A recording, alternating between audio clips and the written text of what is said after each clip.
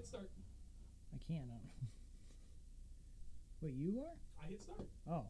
We're streaming. It should say on there that it's going to start. 5 seconds. 6 seconds. Oh, hey, we are streaming. Look at that. It says live. Yep, just share. I don't need to do anything else. There's nobody watching us yet. It just went live. Well, I just...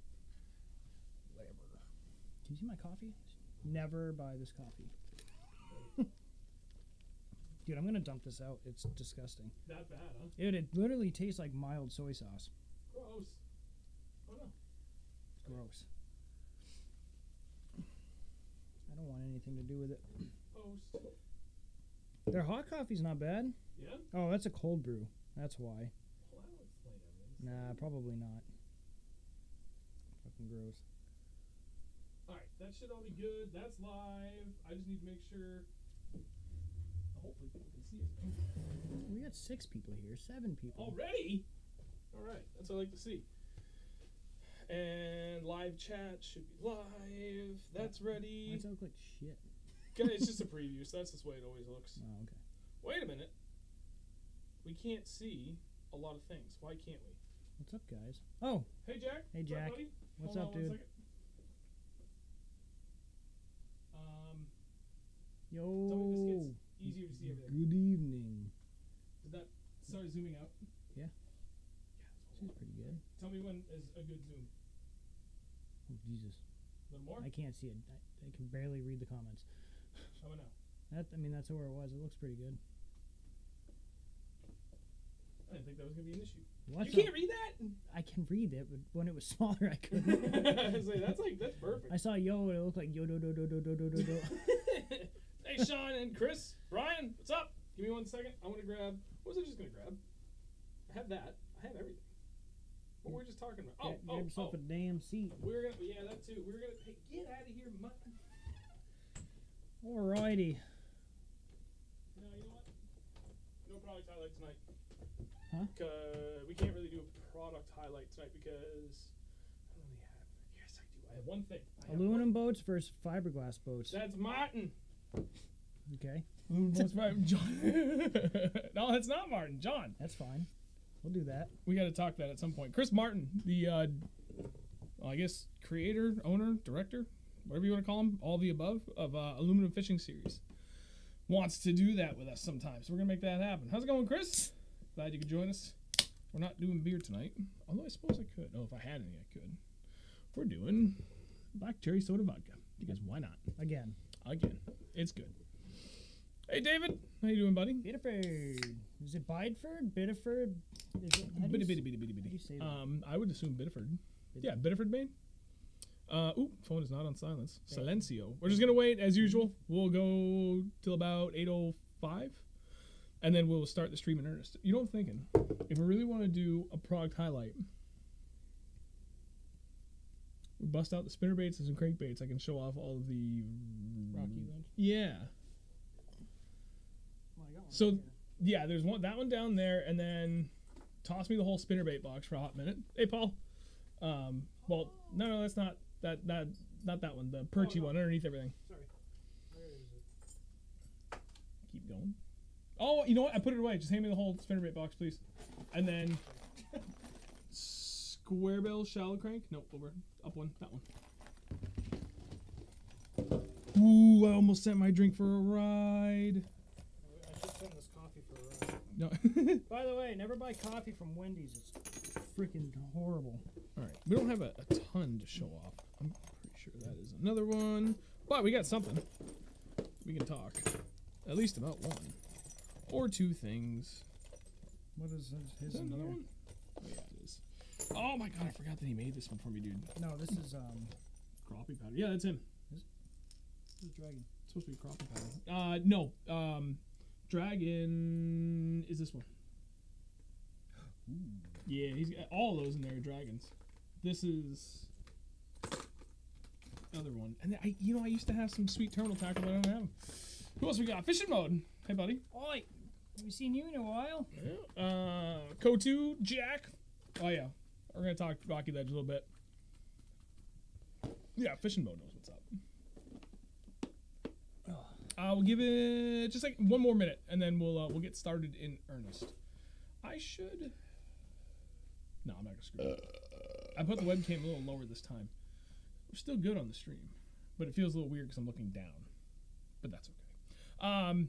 I guess before we really get started, just make sure, please, that audio is good across the board. There's no music because I whole new setup. And for some reason, it won't let me play music I already have on my computer, like MP3 files I've already saved. At the same time, I'm using this software to make these two microphones work. So just make sure, just let me know if there's no echo, audio quality is good. It should be. We triple checked it. I put up a private stream earlier to make sure everything was good. So I think we're good. But we got new mics, as you can see. Rode Pod mics. Things are sweet. And it sounded good in testing, so feeling good. Alex Monty, what's up, buddy? James Fish. No, we haven't. Came up last week. Wasn't it you that asked that, or is it somebody else? Trying to hit some smallies later this week, but I'm not sure the water's warm enough. Warm enough. It doesn't matter what the water temp is. People ice fish. Lisa, how you doing? Glad you make up. John Mango, what's up, buddy? All right, we're gonna call that good enough. So add a trash. So no, don't go there. Add a trash. That's like this other place I know of. People call it Sand Toilet. Sand Toilet. Oh. Sweet. Yeah. Volume's pretty low. Sounds good though. I can fix that 1 second. No, I don't want to touch those yet. I'm gonna go. Audio is perfect. Maybe you gotta turn yours up. I can boost it 1 decibel.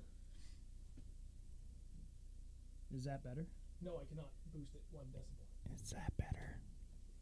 Not from there. But slow. If I can do Sounds this. good. What'd they say? I don't know. Oh, that was the Audio's same one. perfect. How's it going? Oh, Gary, what's up, buddy? Hang on, I'm gonna go 1 and 1. Is that too loud? If it is, turn it down. 'Cause we're done. I literally went up 1 click on audio, so we should be good. Curse Fisherman, hey, what do we got? Gary Pett. Oh yeah. Audio's perfect. Thank you, Bob. Rogue, how you doing? Eric, Minnesota. cannot hear in the computer or my phone. That might be a technical issue on your end. Sounds good. We're doing good, Curse. How you doing, buddy? Hold on. Eric, try and fix it. All right, perfect. Eric, cool. It's something on your end, buddy, unfortunately. Everybody else is good. All right. Before we get started, it's something I really want to do. And I had to make sure I made a list because I didn't want to forget anybody. I've talked to every stream about how important and beneficial it is to have you guys, the community, promote the stream for us and just help everything grow. And it's been going crazy good. Like everything is exceeding expectations by far. As of yesterday, we were up 780 subscribers just from the live streams alone. That's insane. Just from the live streams. That's insane. And the crazy thing is, the growth of the channel has been like not great despite that. And I think a lot of people, like, unfortunately, that stupid Winnie video pulled in a ton of subscribers. And I think they're finally like, okay, we're done. But still making positive forward progress. So that's good. There's been a few people that have been like killer supportive. And I want to personally thank all of you. Obviously, my wife, my mother-in-law, my sister-in-law, my mom, like, they've all been watching. They've been able to post, share things on Facebook here and there. Fishing Mode has been, by far, the biggest supporter. Dude, thank you so much. You post this more than anybody else. You actually write stuff up when you do it, like, hugely helpful. Thank you. Lisa Demers has been right on your heels. She posts almost, I'm pretty sure, actually, every stream as well. Yeah, Sean Miller. So, yeah. What is he? The Real 802 on Instagram? Mm-hmm. I think I got that right. Yep. Hugely supportive. John Emery, the owner of Wicked Custom Rods in general. You're awesome, dude. Like, you're awesome. You know that. He made me food. I love him. Kristen, which goes by Last Cast Fishing on Instagram. It's Last Cast Fishing, but there's no A in the last. Just LST Cast Fishing. She's been hugely supportive because she's our friend. Thank you, Kristen. Greatly appreciate the help. DJ, 3D Fishing on Instagram. He's 3D_fishing. Also been hugely helpful. Thank you, brother. Brian Ernest, Alex Beloin. I'm sorry if I said your last name wrong.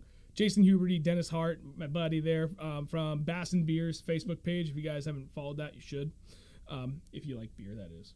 Jason Pava, who is actually the owner of Crazy Hickbait Company. Dale Wyman and Greg Higginbottom. You guys, thank you all so much. You all have been like consistent sharers or people that have gone above and beyond to not only share but like write a nice little blurb about what we're doing, and cannot tell you how much we appreciate that. So thank you. Keep it going, keep growing. Things are looking good. That's weird. Wait, he still can't hear it. Thanks, Gary. We might be coming up soon, dude. Fishing mode. I don't understand. Can't hear it all. Everybody else can hear. I don't know what to do, man. I wish I could help you, but I can't. Unfortunately, I can't troubleshoot that on the fly right now. That's good about the river, Gary. I think we're gonna do this weekend down in the Cape again. I'm not sure. He's broken. Your spare parts, bud. Wish you weren't so awkward. Fucking embarrassing. Thank you, Kevin. All right. So special thank you to everyone. Again, people that share it. If you haven't yet, do literally anything. Twitter, Facebook, Instagram, TikTok, I don't even care. Anything you do is huge. And it's showing. Like every single stream, it has been growing by leaps and bounds in some metric. So it's all been good. I'm going to save the product highlight for later. So one of the things that I was really excited about for these streams, as we're going to get to them, was to be able to recap like live. So go over what we're doing, because eventually at some point my channel lags behind by like 3 to 4 weeks. Things happen with life, my job, whatever. I get fishing too much. I just don't have the time to edit. So eventually videos lag behind like what current conditions actually are. And some of the times that's by design, depending on where I'm fishing, what I'm doing, like if I'm doing tournaments.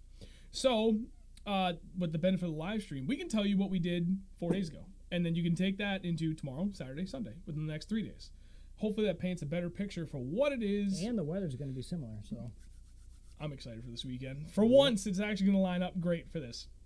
And then tonight's Q&A night too. So in the midst of recapping what we did this past Sunday, if you guys want, just fire out anything for questions related to that, and then we're just going to go like hard into Q&A night for you guys. Anything you wanted to bring up, we're going to make it happen.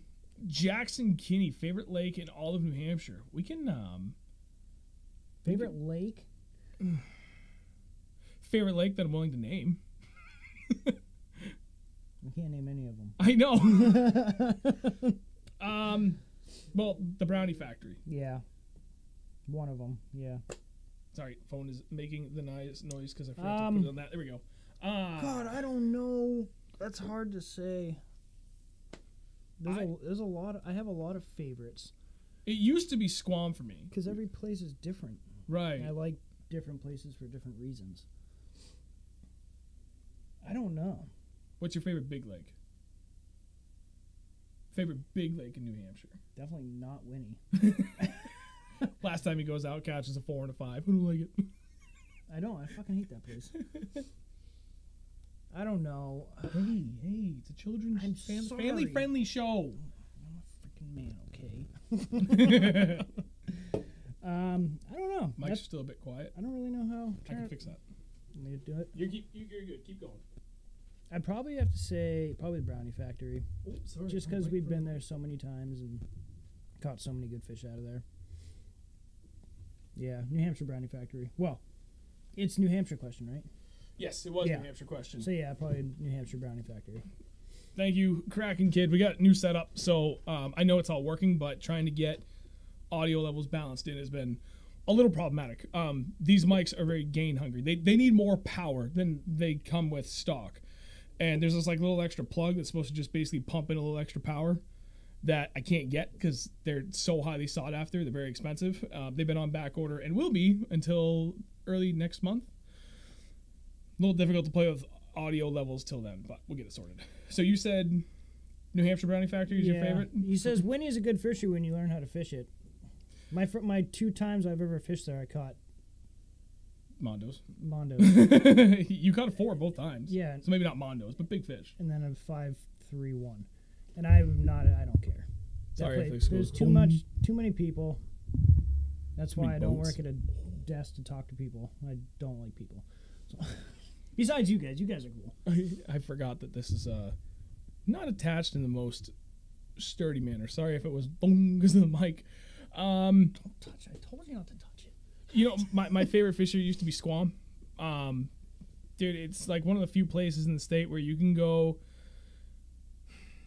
well, there's at least a decent amount of decent part of the year where you could go crack a giant smallie and a giant largie in the same rock pile. So it's nice. It's beautiful. You were on the doorstep of the White Mountains when you're up on Squam.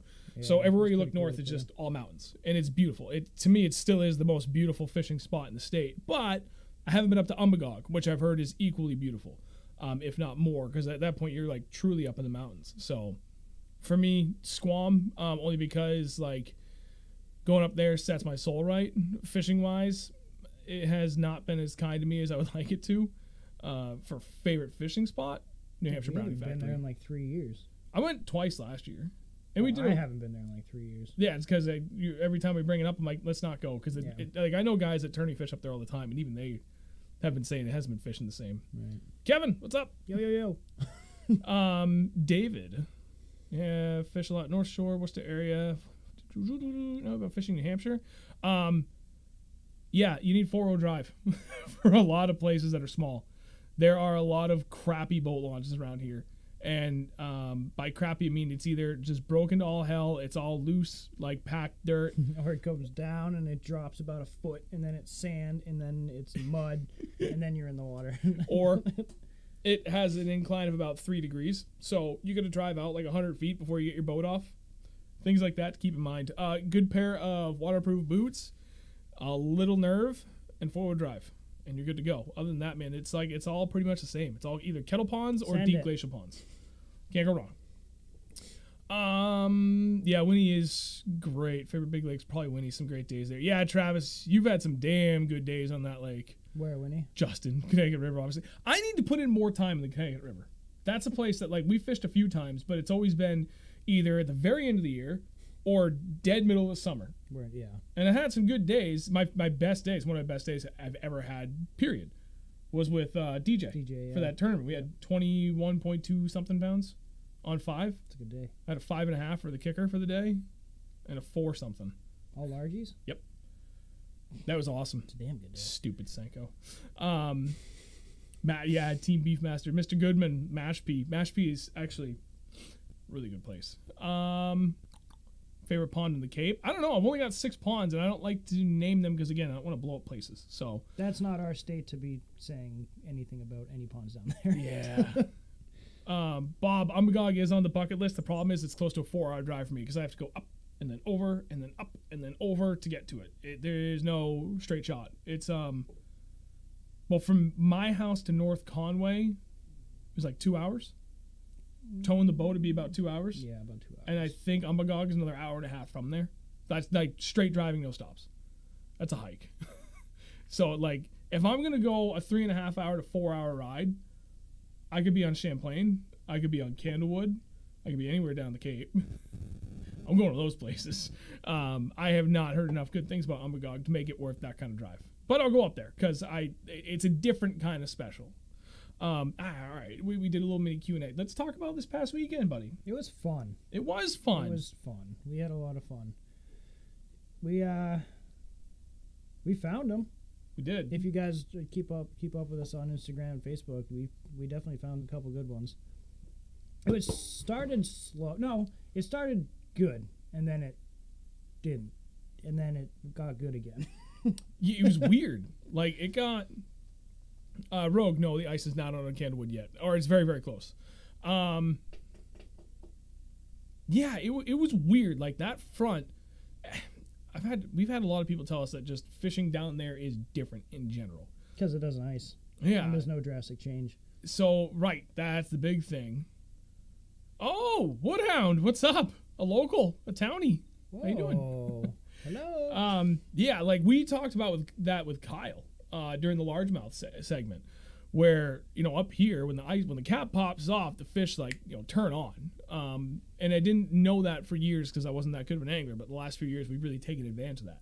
Down there they don't really have that hard shift, so it's kind of like it's weird. We found a lot of fish. We marked a lot. We both swung and missed on 1 or 2. I know I missed one definitively. I think you missed 2. Second or third cast on that rock pile, I got one. Yeah. And then I think the next cast after that, I missed one. And then that was it for me there. Yeah. So we went to a place down, not quite in the Cape, but pretty close. A couple 100 acres. Shallow. Average depth there, if memory serves correct, was like 8 feet, and the deepest point I think was 16 feet. But even that spot was pretty small, so nothing crazy for depth. Had some like bottom vegetation, but nothing crazy, and the place was stained. Like if there wasn't any like thick-ish bottom vegetation, for the most part, it was just kind of like bare bottom. But there was mondo rock piles everywhere, which is I didn't see your fish until it was like 3 feet below the surface, and then I was like, holy shit. Yeah, and it's funny because when we did our research before we left, like we talked about all that last week, right? How we break down ponds. I literally did that Friday night and Saturday night. That's literally how we do it. Yeah, told you how we do it. And and we also had the Team Beefmaster in here, our buddy Steve. He's been there before, so we had that added insight to kind of help guide us too. So it's not like we just went out there and guessed. And what that place had to offer is what I always like to find early spring. They had a bunch of big rock piles, and they went from super shallow to super deep relative to that lake. And they were against either the deepest point of the lake or shallow flats. Like, it's everything we talked about. And that's where we caught every single fish, right on those friggin' rock piles. Then we went to the river. But how'd we do? Well, we should have done better. Steve unfortunately got skunked. He got a pickerel. He did get a pickerel. He got skunked. He got skunked. He had -1 for the day. Sorry. There's rules in my boat. Rule 1, pickerel not allowed in the boat. Rule 2, every pickerel you catch counts as -1 in your total count for the day. No other rules in the boat. Don't smoke in it. Don't spill ash on the carpet. I don't care if you smoke. Just rub it. It goes away. But it was weird, man. Once the weather really started changing in the afternoon, like even the fish that we were marking weren't quite as numerous. And they were shifting. So like when that front came in, it really kind of threw that place off a little bit. And everything that seemed promising just kind of died. I got 2 fish. One was the first one, 5.16 pounds on that Beast Coast Hustler. Black and blue with a black with blue flake matching trailer. Super small profile. Drag. That's all I'm doing moving my wrist. Just drag a little bit. It was -9 yesterday. It's pretty good. John, that sucks. We got to go backwards in the chat a little bit before we get too far. But and then I caught one later on, like probably 2 hours later, on the red craw lipless. Just yo-yoing it real slow. Let it hit bottom, yo-yo it, follow it down, burn it back a few feet. Well, I say burn it, retrieve it a few feet, kill it, yo-yo, and then just all of a sudden it got smoked. And there's a little, not even a pound. Yeah. And then yours was like maybe 2 pounds? Yeah. It's probably like, yeah. And where was it? Probably 2 pounds. Deep in the rocks. Deep in the rocks. Black and blue. Sean, I saw your question. Black and blue. Black Damn right. and blue. Black and blue. Black and blue. What color was it? Black and blue. Blue and black. Black and blue. Black and blue. Black with blue flake? Blue flake with black. Blue flake and black. It's all the same. I'm fucking confused now. Didn't take much. Nope. So yeah, it was good. And then it was weird. It looked like rain was coming at us, despite it said nothing on radar, and it was getting hellishly windy. This lake lies like perfectly in line with the wind direction that day. We dropped off Steve, looked back, wind just got worse. We were freezing. We're like, screw this, let's go home. And on the way home, we're like, well, wait a minute, we could fish the river because that's open. So we did. We stopped. It was only supposed to be out for an hour. We stopped for 2 hours. I got 0, but it was well worth the stop for him. Mm-hmm. What'd you catch him on again? Black and blue jig. Black and blue. And in what? What do you mean? Timber. Oh, in timber, yeah. They were deep in that timber. What are the 2 things we keep talking about? Black and blue jigs and timber. And rocks. And rocks. And just like clockwork, man. We worked, I know of a few spots there, and it was weird because there was still ice in some areas. And he literally caught 3 of his 4 fish. And I think I got a bit. Remember my trailer was pulled down? I missed one. Was in that same spot. So 4 bites off of 2 secluded stumps, 10 feet from the ice. Mm-hmm. 10, 15 feet from the ice, yeah. But those stumps were in the sun. Mm-hmm. And it was kind of protected from the wind a little bit. Just outside of the current, too. Yep. Current breaks. Rivers, you're fishing rivers, current breaks. If you find a big enough tree, throw it up toward, I guess up towards the shore would be the biggest current break on that tree. So that'd be that's where I would throw. Yeah. So it was good. It was a productive, albeit a little bit slower than we would have liked weekend, but we still both caught bigs. Yours is 4.4? Yep. So, yeah, 2 bigs in the boat. Makes me feel good. Yeah, that's a good day. Back up a little bit. Brian, you did that drive in 5 hours. What drive? Where'd you go? Umbagog. Brian, Oh. were you the guy that I ran into at the rest stop on 93 one year, 2 years ago? There was someone. We stopped at the 93 rest stop south on the way home. And I stepped out of the truck. I took 2 steps and I hear it, Sean or Snoop. And I look back. I'm like, what? I'm like, hey, I know your channel. I was like, oh, cool, yeah, thanks. yeah. And it was a couple of guys from Connecticut. That's all I remember. Oh yeah, you're coming from Rhode Island. I think they said Connecticut. Maybe they did say Rhode Island. Anyway, no, beating the bank or offshore. Caves ground like an underground club no one wants to talk about. No, you're not wrong about that, John. What happened? So what was the total count? I had 2 and you had 4, and we both missed a couple. Yep. For Sunday. It's not bad. Back for the win, baby. And drunk. John, Black are and you blue, the black one and that's blue. gonna be fishing with Mr. Martin? Brownie Factory. Which Brownie Factory? There's many Brownie Factories. There's even one that I'm just about ready to dub down in Mass. I haven't even been there yet, but I've heard enough about it that it could officially be the Massachusetts Brownie Factory. Oh, Yeah, that's the one I really want to go to. yeah. If we could convince Mr. Sean there, Mr. Miller, to join us that far, but then, You should probably just come. I mean, well, he's coming down already anyway. Sean, it's like another 30 minutes farther driving, buddy. It's a haul. 20 minutes. Where are we at? What color are town up this weekend? Yeah, black and blue. Drinking game. Drink every time Andrew says black and blue. And black and blue, black and blue, black and blue, black and blue, black and blue, black and blue. see, Goodman knows. Yup. So we're accurate. Down there's the Massachusetts Brownie Factory. I'm already like we hammered so many friggin' giant smallmouth to end the year, and you said it like a dozen times already. Like, I just want to go catch largemouth. Yeah, I'm over smallies. I just got my giant largie, so now I want to go back and catch another smallie. Well, then I'll focus on the largies then. You can catch your little 4-pound smallmouth, and I'll go for an 8-pound largie. Yeah. No, it did get to a point though. I was like, I would catch a 4-pound smallie, and I'd just be like, what the fuck?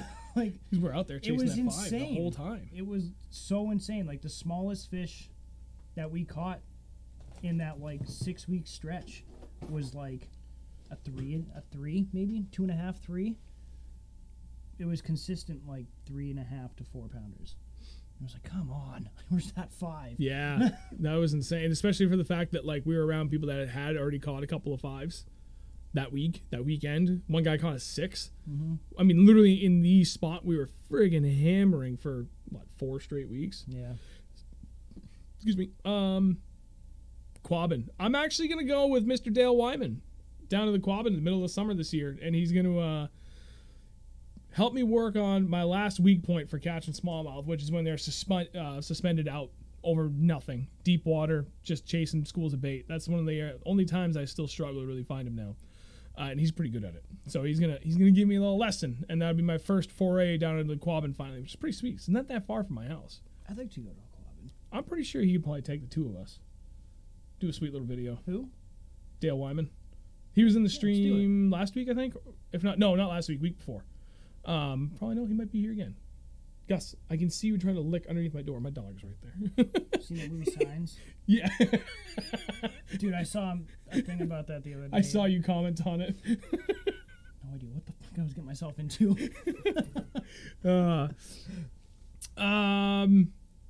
Yeah, see, Justin Tiago, no, you guys are locals. You know Dale. Dale's a hammer. I watched him post like every freaking day from the Quabbin last year, and I was like, you gotta be kidding yeah, me. I know you're talking about now. Yeah, dude. Yeah. Retired guy. Yeah, he's like, a hammer. yep. He makes those really nice blade baits, the Aaron's Edge blade baits, Mhm. and he paints other baits too. Favorite finesse rod? I can't answer that yet because I don't have it. I actually do have Favorite 2. as of right now. Right. No, the Real Brownie Factory, New Hampshire. We can go to that, even though it's completely iced in still. But if you guys want to wait for that, I'm totally down for waiting for that, John. Yeah, we can do that. I was gonna say my favorite finesse rod. I actually have 2 from Lose. It's the Team Lose Custom Pro Speed Sticks. There's like $230 rods. Those things, they're really nice. I got a medium heavy, which is more like on the medium side of medium heavy, and a medium. Is that the one I have? No, you have the black one. That's just the Custom Pro Speed Stick, or Yeah. the No, you're right. It is. yeah. They're, I still like it. It's wicked. I have 4 of those. Would jig be considered finesse? Yes, it would. Okay, I know what mine is then. And they're great because like it's that medium heavy is perfect for, say, throwing like a 3/8 ounce hustler, like something, or even like a 1/2 ounce football jig with like a tube wrapped around it, or just a spider grub, whatever. But I can still throw some fairly light stuff like a 1/8 ounce shaky head if I want on it. I really like that rod. But John from Wicked Custom Rods is actually building me what will be by far the most expensive freaking finesse rod I've ever owned in my life. That thing is insane. All said and done, well, the rod blank alone is only 1.5 ounces. So wrap your head around that for a second. I think the total build on the rod is going to come in at something like 2.8 ounces, or maybe 3 ounces. 2.7, I think he said. For the rod, totally done. Like guides, wrapped, sealed, epoxy, everything. That's insane. And I'm going to pair that with my Team Lose Custom Pro Speed Spin, which I think was 8 ounces, something like that. I mean, all said and done, it's going to be well under a pound. Yeah, I'm looking forward to that. 2.7, yeah. He's breaking this weekend. 2.7. Yeah, he wants us to test that too. Who? John? John. Yeah, he wants us to test that before he finishes building out the rest. Okay. So we can give feedback on it as well. It. Oh, you're gonna. That'd be sick. Ever do any real upgrades? No, Kevin. I actually never have, and it's something that I keep meaning to do. I actually have a few reels I could. I am. I really need to get done. Joe's. Oh, you are? Yeah, Which one? My Ludes. Oh, yeah, the one that just shit the bed. Yeah. Yeah. Oh, I'm sorry. And he's gonna put crap the cradle. I'm gonna do. I don't remember what he said he had for bearings, but I'm doing them. Probably like ABEX 7 or something stupid like that. Crazy. ABEX 7 or 9. Every time I hear people talk about bearings for fishing reels, I think skateboards. Yep. All my friends used to I just saw ABEX. I was like, skateboards? Are those ceramic? We don't like ceramic in skateboards. Skateboards? Oh my god.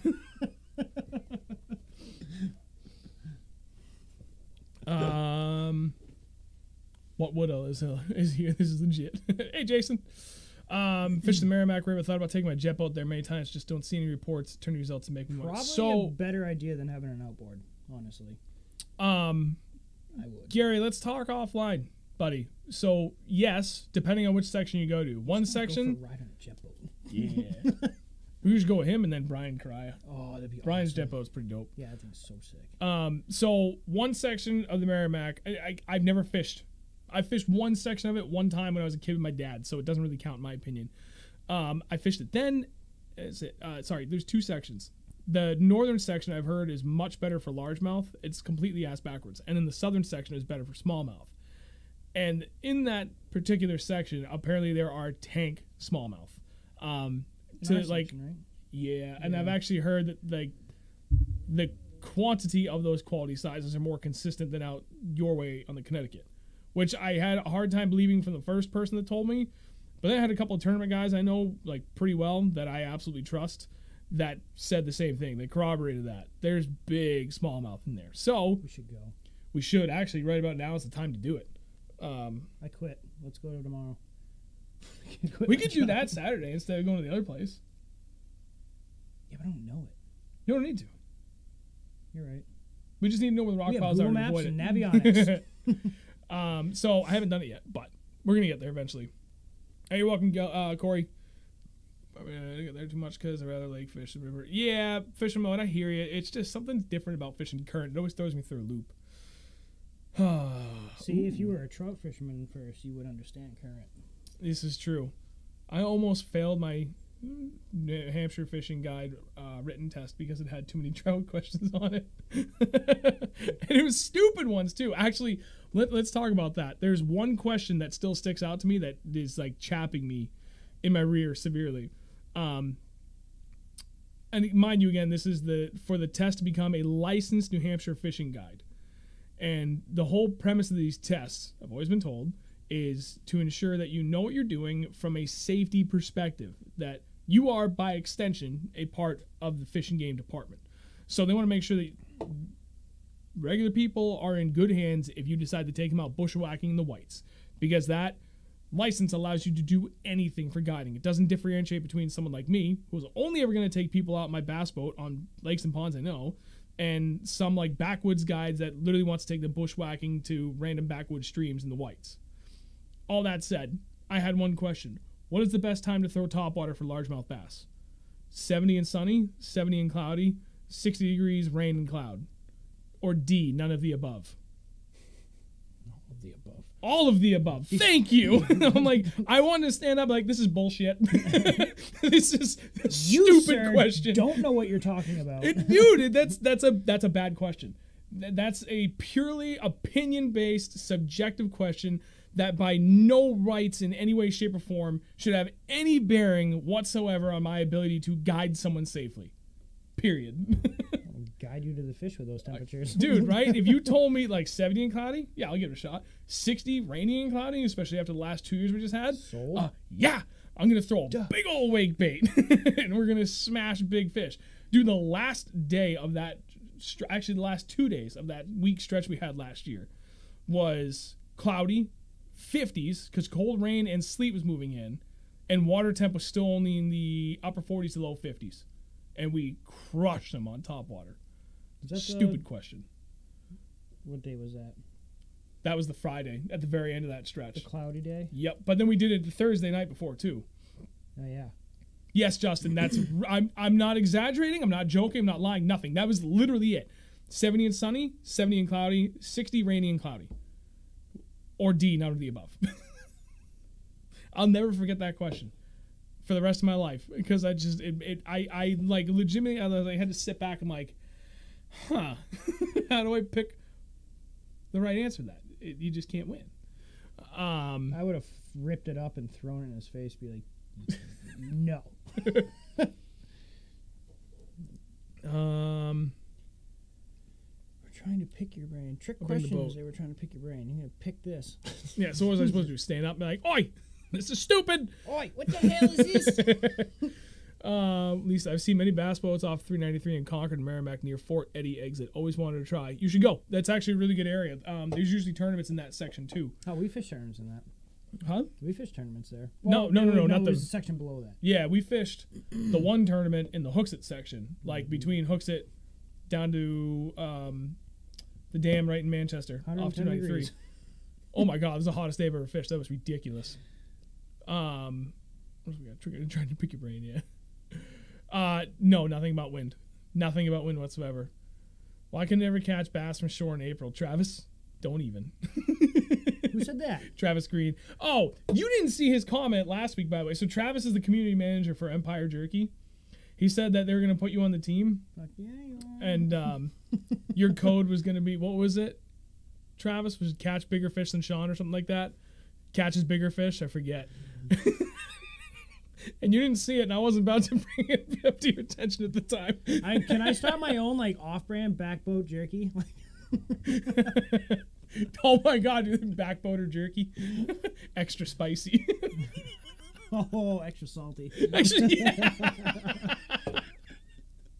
Extra salty with a little heat. Taste of victory. Community manager Joe. Sorry, what are you? Okay, I'm sorry. Better at fishing. That's what it was. Better at fishing. Is that a thing? But my dog is Better on at the other fishing. side of this Yeah, you door. can hear jerky. Yeah. All I heard was backboat. He's like, oh, Dad. Panoptics, Live Target, Mega Live, cheating. Excuse me? Who said that? Are we being for serious? What is? That question. What I'm just question? curious. That comment. That. Panoptics, Live Target, Mega Live, cheating. Okay. Oh, Ferris. Now there's a good question. Choosing between throwing a chatterbait versus swim jig, what factors are most important to consider? What makes one better than the other? Between a chatterbait You want versus to tackle that one swim first? Jig, what factors are most? You just said this, but I didn't comprehend. That's fine. You want to tackle that one first? I'll let you hit it first. One better idea for. So actually, the other day I did go out and throw a chatterbait because my buddy Gordy, who owns Gordy's Custom Lures. That's the name of it, right? Yep. Gordy's Custom Lures, yes. He had made a bladed jig, and he threw me one day, the other day, and I was like, "Oh, I'll just go out and try it." So I literally went out and I caught 4 fish within 15 minutes. Was that 2 days ago? That was 2 days ago. I think it was 2 days ago. You're gonna hook yourself. And fish mode. Drink up. I don't know how to answer that. Versus swim jig. I just don't like swim jigs. I have no confidence with swim jig. That's why I don't fish them. I tried last year. I got bit a couple times. So then I picked up a chatterbait and I caught the fish. So. We'll get them on it this year. I got some better conditions coming. John, I will come back to your question in a minute. Why can't I think it? I just saw that comment. Travis will come back to your question too. So for me, between chatterbait and swim bait, because you're swim literally jig. the worst fisherman in the world. Chatterbait, man, it really depends on what kind of structure I'm fishing, like, and what time of the year. That's, man, I like both a lot. I've done really, really well. If I'm fishing like really shallow water and I'm just completely choked up in weeds and vegetation of all kinds, I'm never picking up the chatterbait. Despite the fact it works great, it's just gonna mop up everything you throw through. Even around like shallow timber, dude, that thing just wants to roll right over and get stuck nonstop. I cannot get any of my chatterbaits to crawl through timber. That's when the swim jig comes out. I'm fishing any sort of thick cover whatsoever where I cannot get a chatterbait through. I'm either going swim jig or I'm going spinnerbait, and I'll make them work. If I can get a little bit away from that, we're gonna work a little bit deeper water. If I can get away with straight retrieving that chatterbait, or if I want to yo-yo it a little bit, work it off the bottom, almost just like a regular jig, but then kind of swim it a little bit, then I'll get away with that. That's really what it comes down to. And then there's plenty of areas where either one is interchangeable. Sometimes they want that slightly bigger and slower presentation of the swim jig. Excuse me, Jesus Christ, I keep burping. But yeah, that's pretty much it. How it gets back, how I break those two up. I just look at it like if I see grass, I could throw a swim jig through there. Ooh, Tiago, you're a man after my own heart. But then I also look at it, I could just like kind of toss like a Texas rig in there. Yeah. And do the same thing. So it's funny. Tiago just said my thoughts. Spinnerbait greater than chatterbait. Yes, they're both great.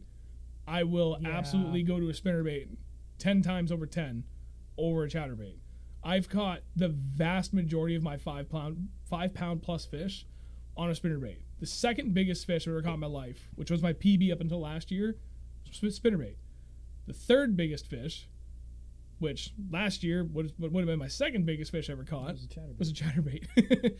But I like consistency wise for like putting more fish and bigger fish in the boat, spinnerbait, 10 out of 10. They're both gonna make the thump and displace water. So yeah, if the fish is within range, it's gonna hit it. Travis, to answer your question seriously though, like when you're up in the lakes region, if you're talking bigger lakes, get to where the current is, man. I know guys that fish wherever you can find the current from the shore, and they'll do well. A little bit more for trout, because you're talking mostly trout bodies water up there, but you can make that work. But dude, like, there's just not a lot of good shore banging structure around that way up there, like this time of the year. It's just tough, you know. You can't get good access to a lot of these spots. However, what did we learn from that Winnie altercation? That the public only owns up to the high water mark as defined by State Department of Environmental Services, whatever it is, by the state. And they draw Winnie down pretty far. Mm-hmm. So if you're in the lake, you're on public property. Food for thought. Yeah, lady. And I do agree with fishing mode. Slow it down. Travis says you're only allowed to eat dragon's breath moving forward. Yeah, I saw that. I am ignoring that. That would hurt. I don't even know what it is, but it sounds horrible. Sure felt good to get out there again. Love the jerk. Yeah, John Mango, jerk bait. So we actually tried that like hell, but that's the thing. Like, why I tried so hard for so many years to get good with the jerk bait, because a lot of the time, especially this early in the year, as you know, jerk bait where they want it. They're going to be up in the middle, and they're kind of feeding the middle of the water column.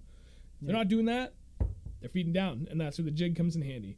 We couldn't get bit on a jerkbait, and all three of us tried fishing it at some point nonstop pretty much the whole day. Yeah, I really wanted a jig bite, though.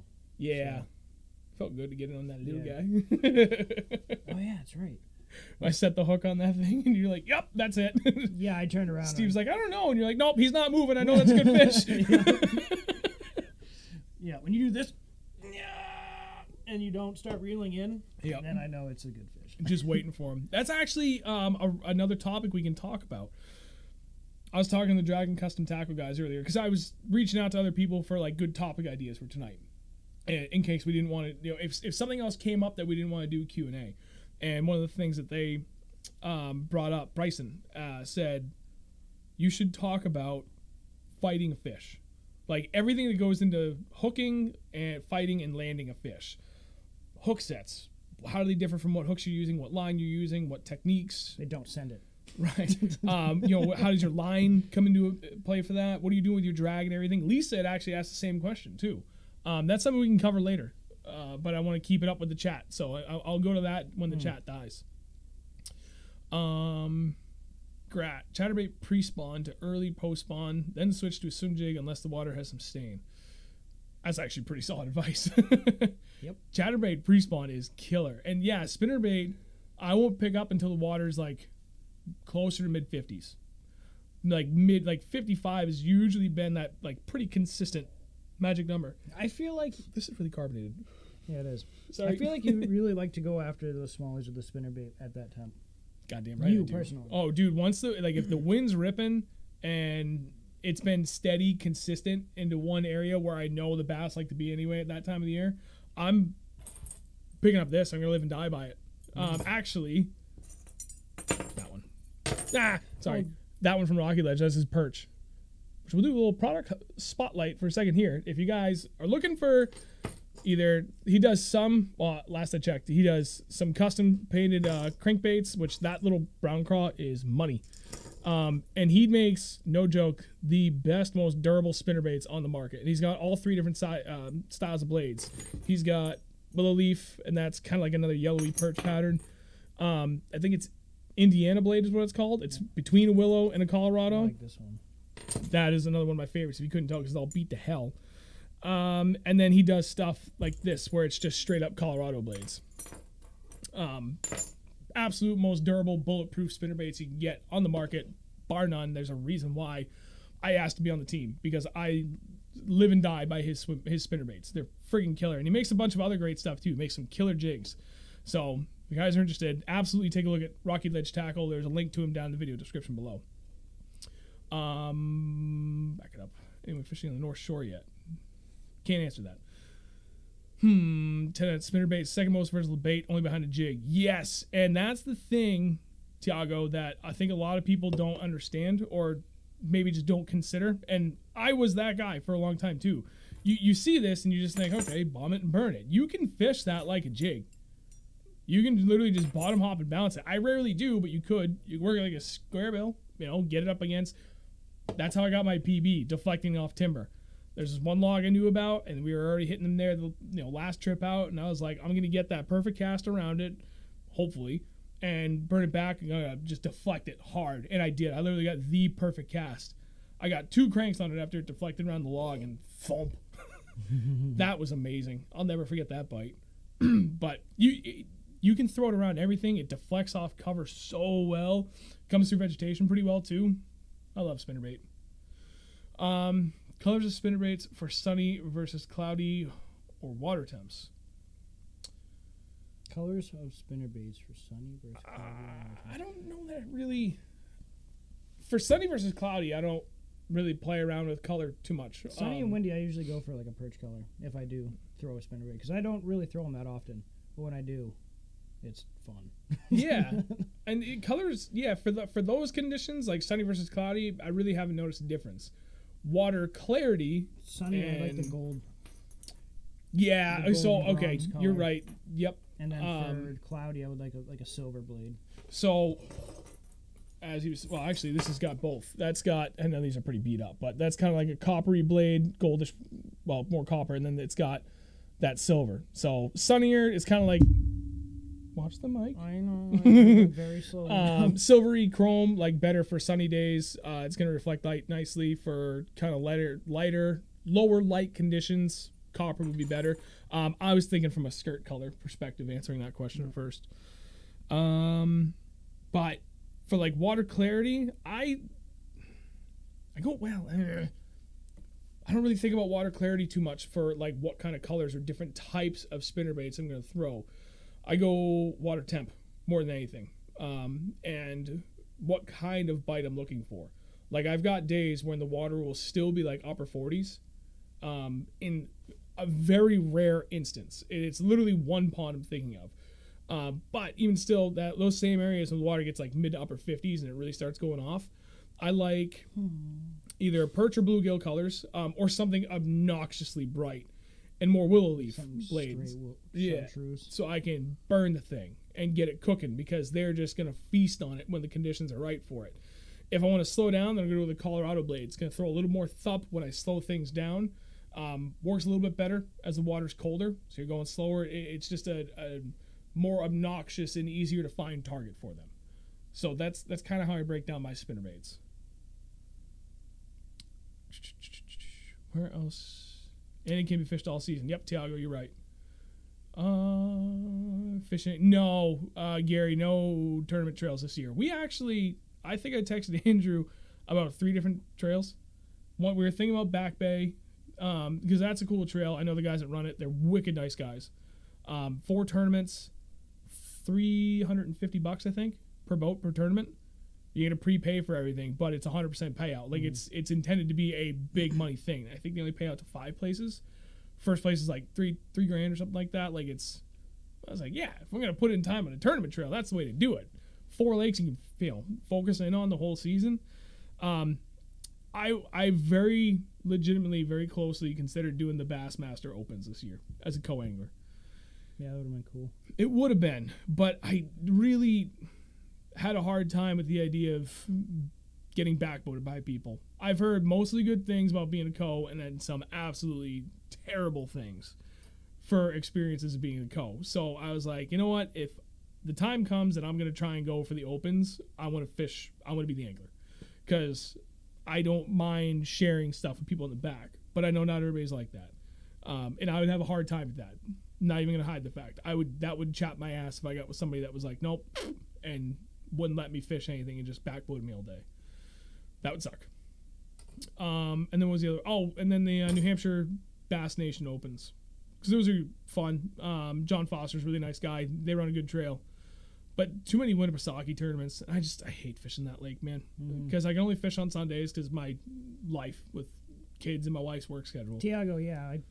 I would like to do like a couple of those. So I was getting there. Tiago, your tournament trails are the only ones we're going to be fishing this year. Your Opens. Those are fun. Yep. And we can kind of fly by the seat of our pants. Like, I had a hard time deciding, like, do I want to do tournaments this year or do we want to travel? And we kept shooting the shit about it. And, like, even my wife chimed in. She's like, just travel. Like, screw it. Go have fun. So, got thinking about that more. I was like, yeah, that sounds fun. Like, I'm legitimately going to do probably 3 trips, just weekend trips up to the St. Lawrence when I can, because I can. I don't like fishing tournaments if I can't put in the time to really, like, go out there and give it my best shot. You know, like, sometimes I like going into them blind, but for the most part, like, man, if I'm going to fish a trail, I want to go out there and put in the time and like, try and have a good go at it. So, we'll be doing just a couple little small things with Tiago's guys, and be pretty much it. Other than that, we're going to be traveling all over freaking New England. We're going to just try and be catching big fish. I want to catch big freaking I want to catch a PB largie this year. That's my goal. I had a goal this year to learn smallmouth and catch a PB smallmouth this year, and executed to a T. Yes, you did. 3 times. Oh, yeah. New PB, new PB, new PB. 4 times. 4. Oh God, that's right. Because it was the little place, and then there was that. There was 2 at that one place in the same day. No, yeah. So the first one was the little place at night, dragging a jig in the rock pile, and then the next one was the new place. The first time we went, when you were in your boat, and you're like, I'm just fishing. I'm not even moving this jig, and I watched back the video. Stroking the hell out of it. I had no idea. I'm spare parts. I have no idea what's going on. Did you set it twice there or just the once? I think you only had just the one. The second one was... Because it was 4-1, and I beat that with the 4-4. And then I beat that with the... No, dude, yeah, you broke it twice that day. Because you had like a 4-2, and then you had the 4-4. So you went 4-1, 4-2, 4-4. And then we were out at the Vermont Brownie Factory, and then that twice in that same, what was it, 4 pounds 13 ounces or 412? 414. 414, and then you had the 5 even. And 5 even, yeah. Ridiculous. Talk about execution, boys. Ferda. Ferda. Hey, Frugal Streamer, how you doing, buddy? I kind of got the audio fixed. Thank you. We'll still get together this weekend, hopefully, and I can iron out the other things. One of the things I can't have, I couldn't figure out how to get my music from like all the MP3s I've downloaded to the play in the background, all copyright free music. I can't. The software won't let me do microphone and music. It is what it is. Sean, I might. We'll see about joining your club up there, as long as you don't mind us fishing like one. Yeah, Jason. That's essentially what Back Bay is. Like it's a high payout trail. It's the highest payout trail in New Hampshire because Which it's one, Back Bay? Yep, yeah. It's really big buy-in. They've actually got a pretty good turnout. I think 15 to 20 boats. I think 15 is what they shoot for, and they get everybody signed up at the beginning of the year, and they only pay out 3 or 4 spots. I think 4. So it's like it's good money if you get in the top 4. Like if you fish third, I think you make your money back on the season, but it's all hammers in there. Right. I wouldn't mind doing something like that. Again, if I'm going to do a trail, I want just a handful of tournaments that I can really like focus in on, and big money, big chances at big money. Justin Wood. Justin, was that from the river? Your 8.38? That's insane. If it wasn't in New Hampshire, it doesn't count. I'm kidding. Okay. Winnie. Oh, that's right. That's right. I remember that. I remember you telling me that before. 8.38. Damn. Dude, when it comes to largies, Winnie is good for it. Yeah. And I'm not just saying that because of my PB last year. Yeah, like I focus on. Jesus. I don't focus on it. I pay attention to all the tournament results. Pretty much all of them. Anything that says Winnie, I'm always curious. I'm checking the weigh-in results. And unless I'm mistaken, smallmouth have not been good. There's not been that many 4+ smallmouth coming out of Winnipesaukee lately. But there's been some big largemouth come out of there. It's pretty crazy. I've heard of multiple sevens coming Multiple. out there, Dude, like last 3 years in a row, there's been like a half dozen or more 7s that have been coming out of Winnie in like April and May. Cold water.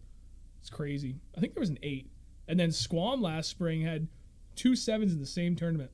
Jesus. I know the guy that caught one of them. I was talking about it. He's like, dude, it was one of the first fish I caught, and I just couldn't get much of anything else. I think he said he had 1 rat. They were close. They were within like an 1/8 of a pound of each other. I don't remember the exact weights, but he caught the 7 something. If you catch even a 6 in a tournament in New Hampshire, you pretty much got Lonker locked up for the day. It's not that often that in the same tournament there are multiple 6+, let alone multiple 7+. Guy comes with a 7. Like if I caught a 7, I wouldn't even think twice about it. Like that's Lonker for the day. Come in for someone else to pull a bigger 7. That sucks. That would be my luck. First 7 in a tournament, my PB, and someone comes in. Look, I caught an 8. Yeah. 2 years in a row at Squam. Nice. Thank you. What is it? Cobra? Cobra? How do you say your name? I'm just gonna call you Cobra. Thank you, Cobra.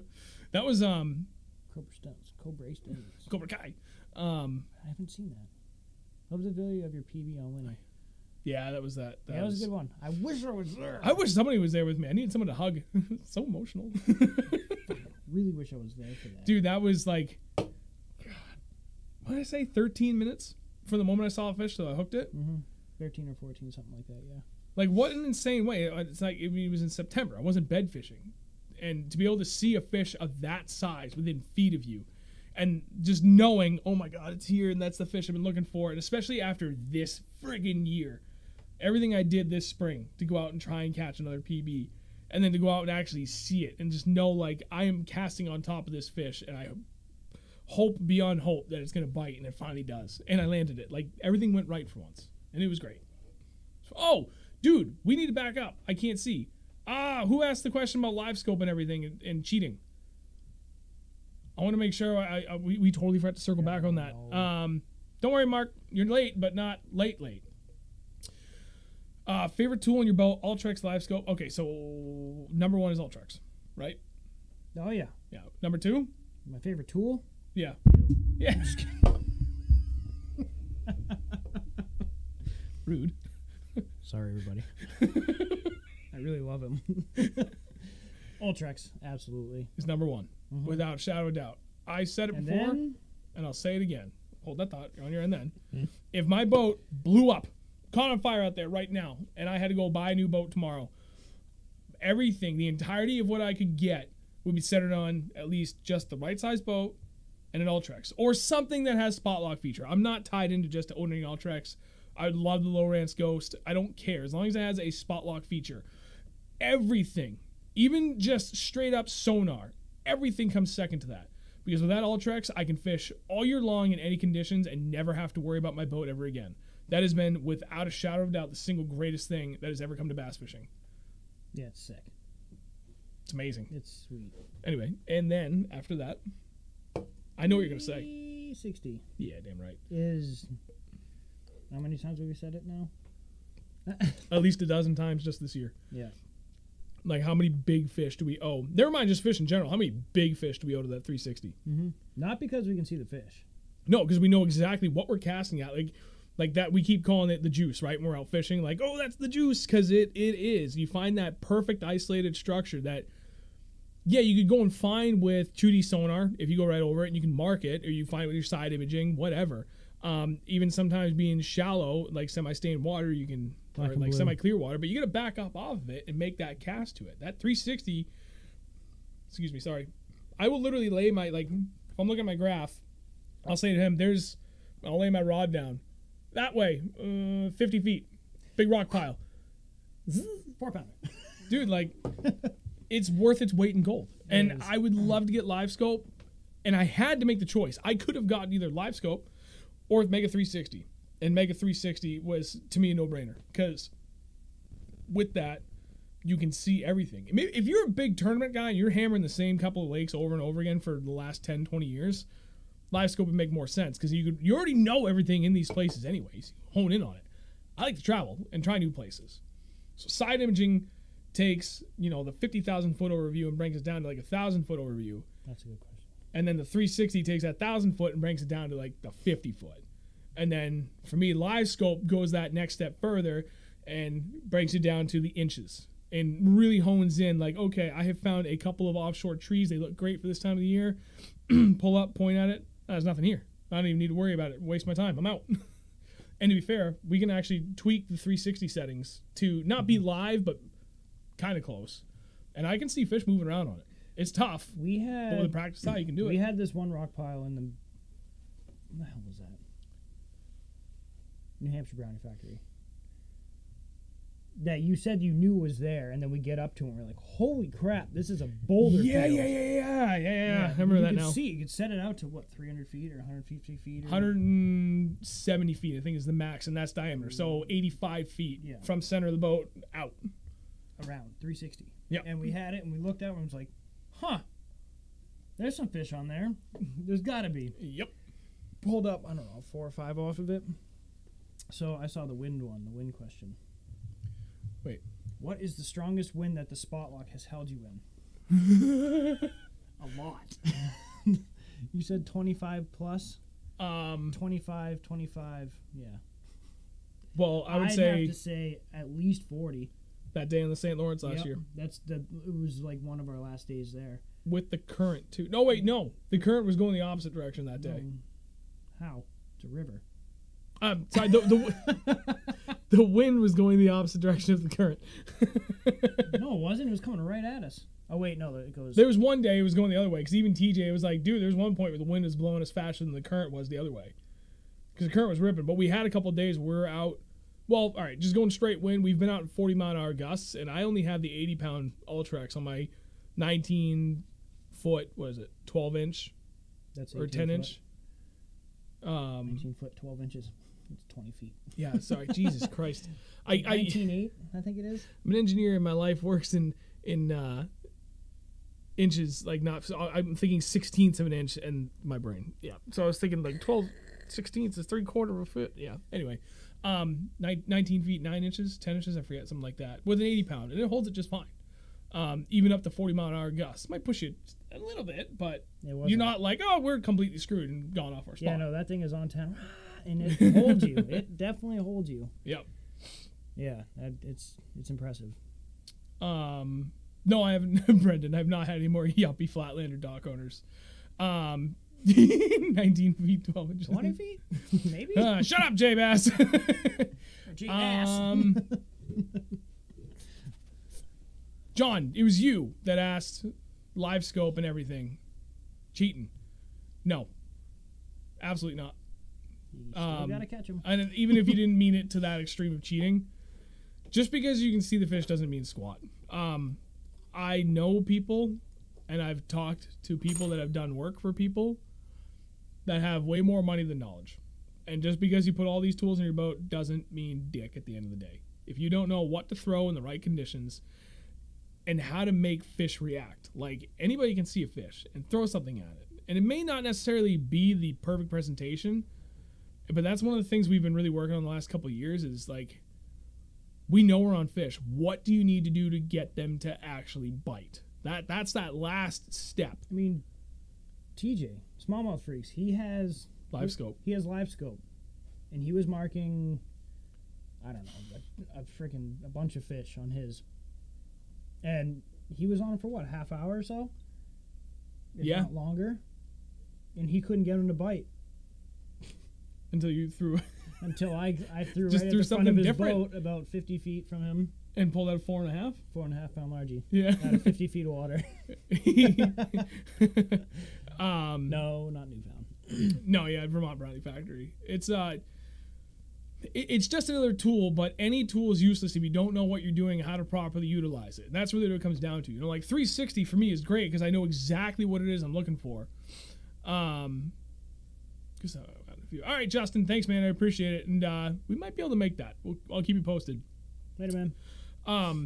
Yeah, man, like all these tools don't mean anything if you don't know what you're doing. You know, like same deal. Like somebody could go out and buy my custom drop shot rod I'm getting. Like that with this reel, we're talking like $900 like total for that combo.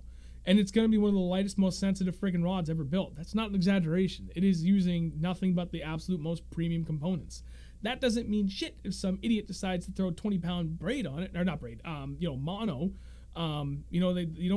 You need to be able to properly utilize the tools, and it takes time and research to really understand what are you seeing, why are you seeing it, and given everything else that's going on, this is going to give you my best opportunity to still catch them, and you still have to do it. Like, it's just even on my boat, all I have is 2D, and I don't even use it half the time. Yep. It literally sits in my locker, and I just don't even use it. I go out there blind. I did that forever, for many years. I didn't have GPS until, oh boy, when was that? 7 years ago? Maybe 8 years ago now. Yeah, okay, 8 years ago now was the first time I got GPS. And before that, I had one little 4-inch graph that gave me water temp and depth. And that's all I want is water. If I'd go to a place that I don't know, that's what I do. Whoa! Grat! What in the hell? Dude, thank you. Could have made it one more penny. I'm just kidding. No, this is what YouTube works. Thank you so much. Dude, thank you. That's amazing. Thank you for tuning in. Dude, thank you for that. That just blew the previous best donation out of the water. Yeah, by like $10. No. All right, now everybody keep it coming. Let's keep it dude, thank you. That was awesome. Thank you. To speak a little bit on that with like the money, there's other things we're working on to get things going to hopefully allow people to help continue to contribute to the channel. Like I just spent $340 today on new mics for the boat. These mics are $100 each. The thing it plugs into is another $100. The other thing I'm gonna have for the headphones is another $40. Like, dude, I spent a lot of money on this. So we're trying to figure out a way to recuperate some of this money because I still want to get a nice camera to replace this thing, and take it on the boat. So we're hoping that with community support, like every dime that has been donated all these streams so far is just sitting there in the bank. It's not going anywhere because it's gonna reimburse for all this and then eventually pay for like a nice digital camera that we can use for the streams and take out in the boat, maybe stream from there, but at the very least, take like really nice pictures. Yeah. So everything's getting put back into this. So thank you all. Say Grat, thank you, man. That's nuts. Thank you. That's cool. Depth and water temp. What do you mean fishing mode? Depth. Oh yeah, like in regards to like how to use all the electronics and stuff, or something a little more specific. What you looking for? That's all you need. Depth. Oh yeah. Okay. Yep. I understand. I forgot what we were talking about before. We just blindsided by. Yeah, insane donation. Bills, You beat me to it. Yeah, dude, like you can do so much with just depth and water temp. Certainly makes life easier if you can mark spots too. I am weird. I cannot remember like anything. other than my family's birthdays and I can't even remember that. even regular like boulders on every freaking lake I've ever been to. I can dude. I can't remember people's names for anything. I can't remember anything. But if you took me back to Squam, which I've been to twice in the last 4 years now, and both those trips were just last year. There's a couple areas I didn't even fish that I last fished 4 years ago. I could still take you back to the same rock piles I know about. Not even use my graph. I can just drive right over them. Mm-hmm. I'm weird like that. Yeah, I am too. But that's my passion. So at I the same time, it's not I don't really care weird. to remember anything else. See, I try to care, and I still can't, man. My brain just doesn't want to do it. I gave up on trying to think and remember things. Doesn't work for me. Dude! Ferris! Okay, I'm in. Thanks, dude. Dude, thank you. Holy crap. Those 2 donations just like I think matched the entire like lifetime of donations we've gotten so far. That's nuts. Thank you, Ferris. You're the man. That's awesome. Greatly Thanks. appreciate it. Damn. Now I'm taken aback. I don't even know what else to say. Black anyone and blue. else? Black Drink and up. blue. Who else has got some questions? What was the other thing? Oh, right. So while we're waiting for a few more questions to come in, because it's not that late, but before it gets too late, let's talk. I just want to make sure nobody else messaged me. We already talked about spin rates. So it's Hammer Time on Instagram. He asked me the question right before the stream went live about spinnerbaits, and we actually already covered that, so that works. All right, let's talk about this weekend. So, Actually, I don't drink unless I'm on this anymore. Kevin, that Bring something else. is a So Sean, unfortunately, you're the only one that drinks because I know John said it. He's on keto. I'm on keto. He just doesn't drink alcohol anymore because it messes up his stomach. Is even worse than mine.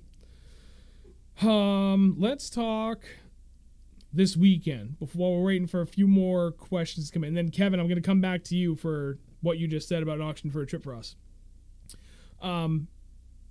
Everything's starting to really ice out around here. I drove by. I'm looking at forecasts. That's why I got this up. Well, so this is messed up. I'm going to get to that. Whether this is going to complicate things a little bit. So we're in southern New Hampshire, like right in the smack dab in the middle, around the Mass New Hampshire border, and everything just immediately around us is still fairly well iced in, but it's close. There's a few places I won't mention that are open or very nearly open, just over the border, like down near Nashua area. I stopped at a couple of places on my way home. Anywhere like Lowell area and up, dude, it's coming. A lot of these places are either like 80% open or like 50 to 80, 90% open. Like I think by the end of this weekend, a ton of stuff is going to be 100%. Maybe even after all this warm rain we had today. After next week, it's going to be open. By next weekend, like everything up to the lakes region is going to be open. Especially after next Friday. Heavy rain in mid 50s. So right now we had a couple warm days after that cold front rolled through on Monday. We have a warming trend for the next few days. And if I'm just going by southern New Hampshire, we have north winds, and it's going to be blustery tomorrow. Saturday is light and variable winds. Sunday is just sunny. If we go down towards the Cape area, which is, I think, where we're still going for Sunday, it's where it gets a little more complicated because both here and down towards the Cape is going to get a mix of rain and snow tomorrow and then rapidly warm up.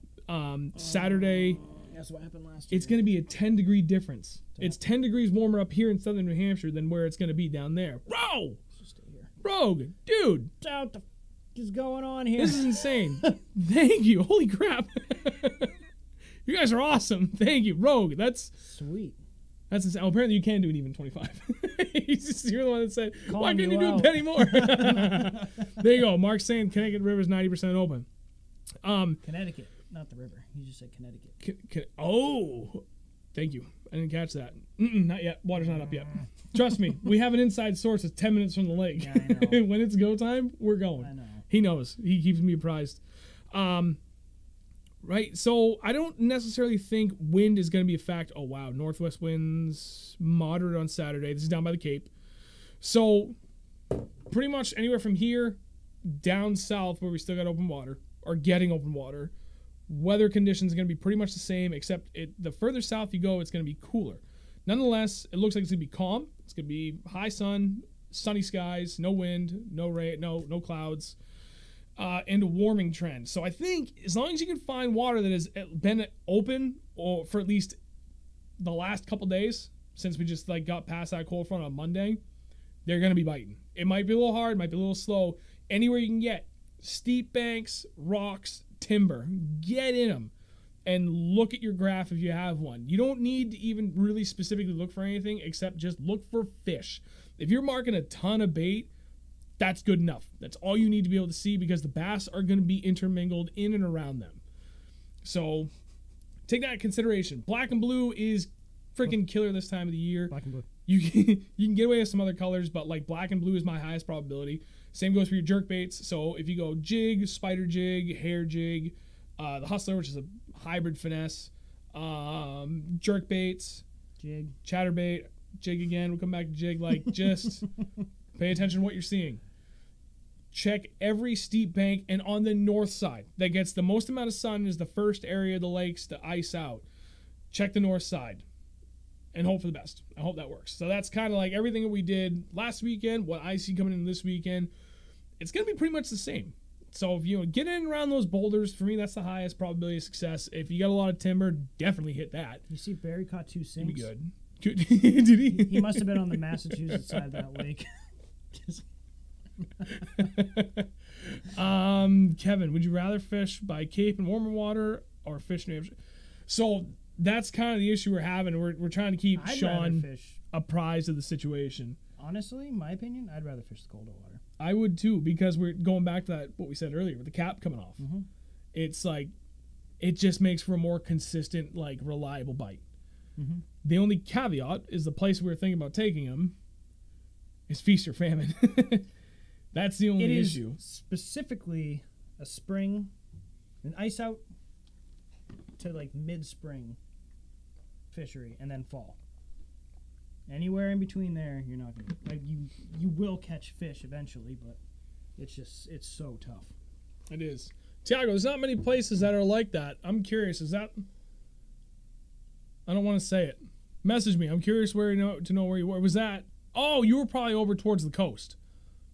The pond I'm thinking of is west of me. There's no way. That's where I was thinking too. Yeah, there's Okay. no way that one's gonna be iced out.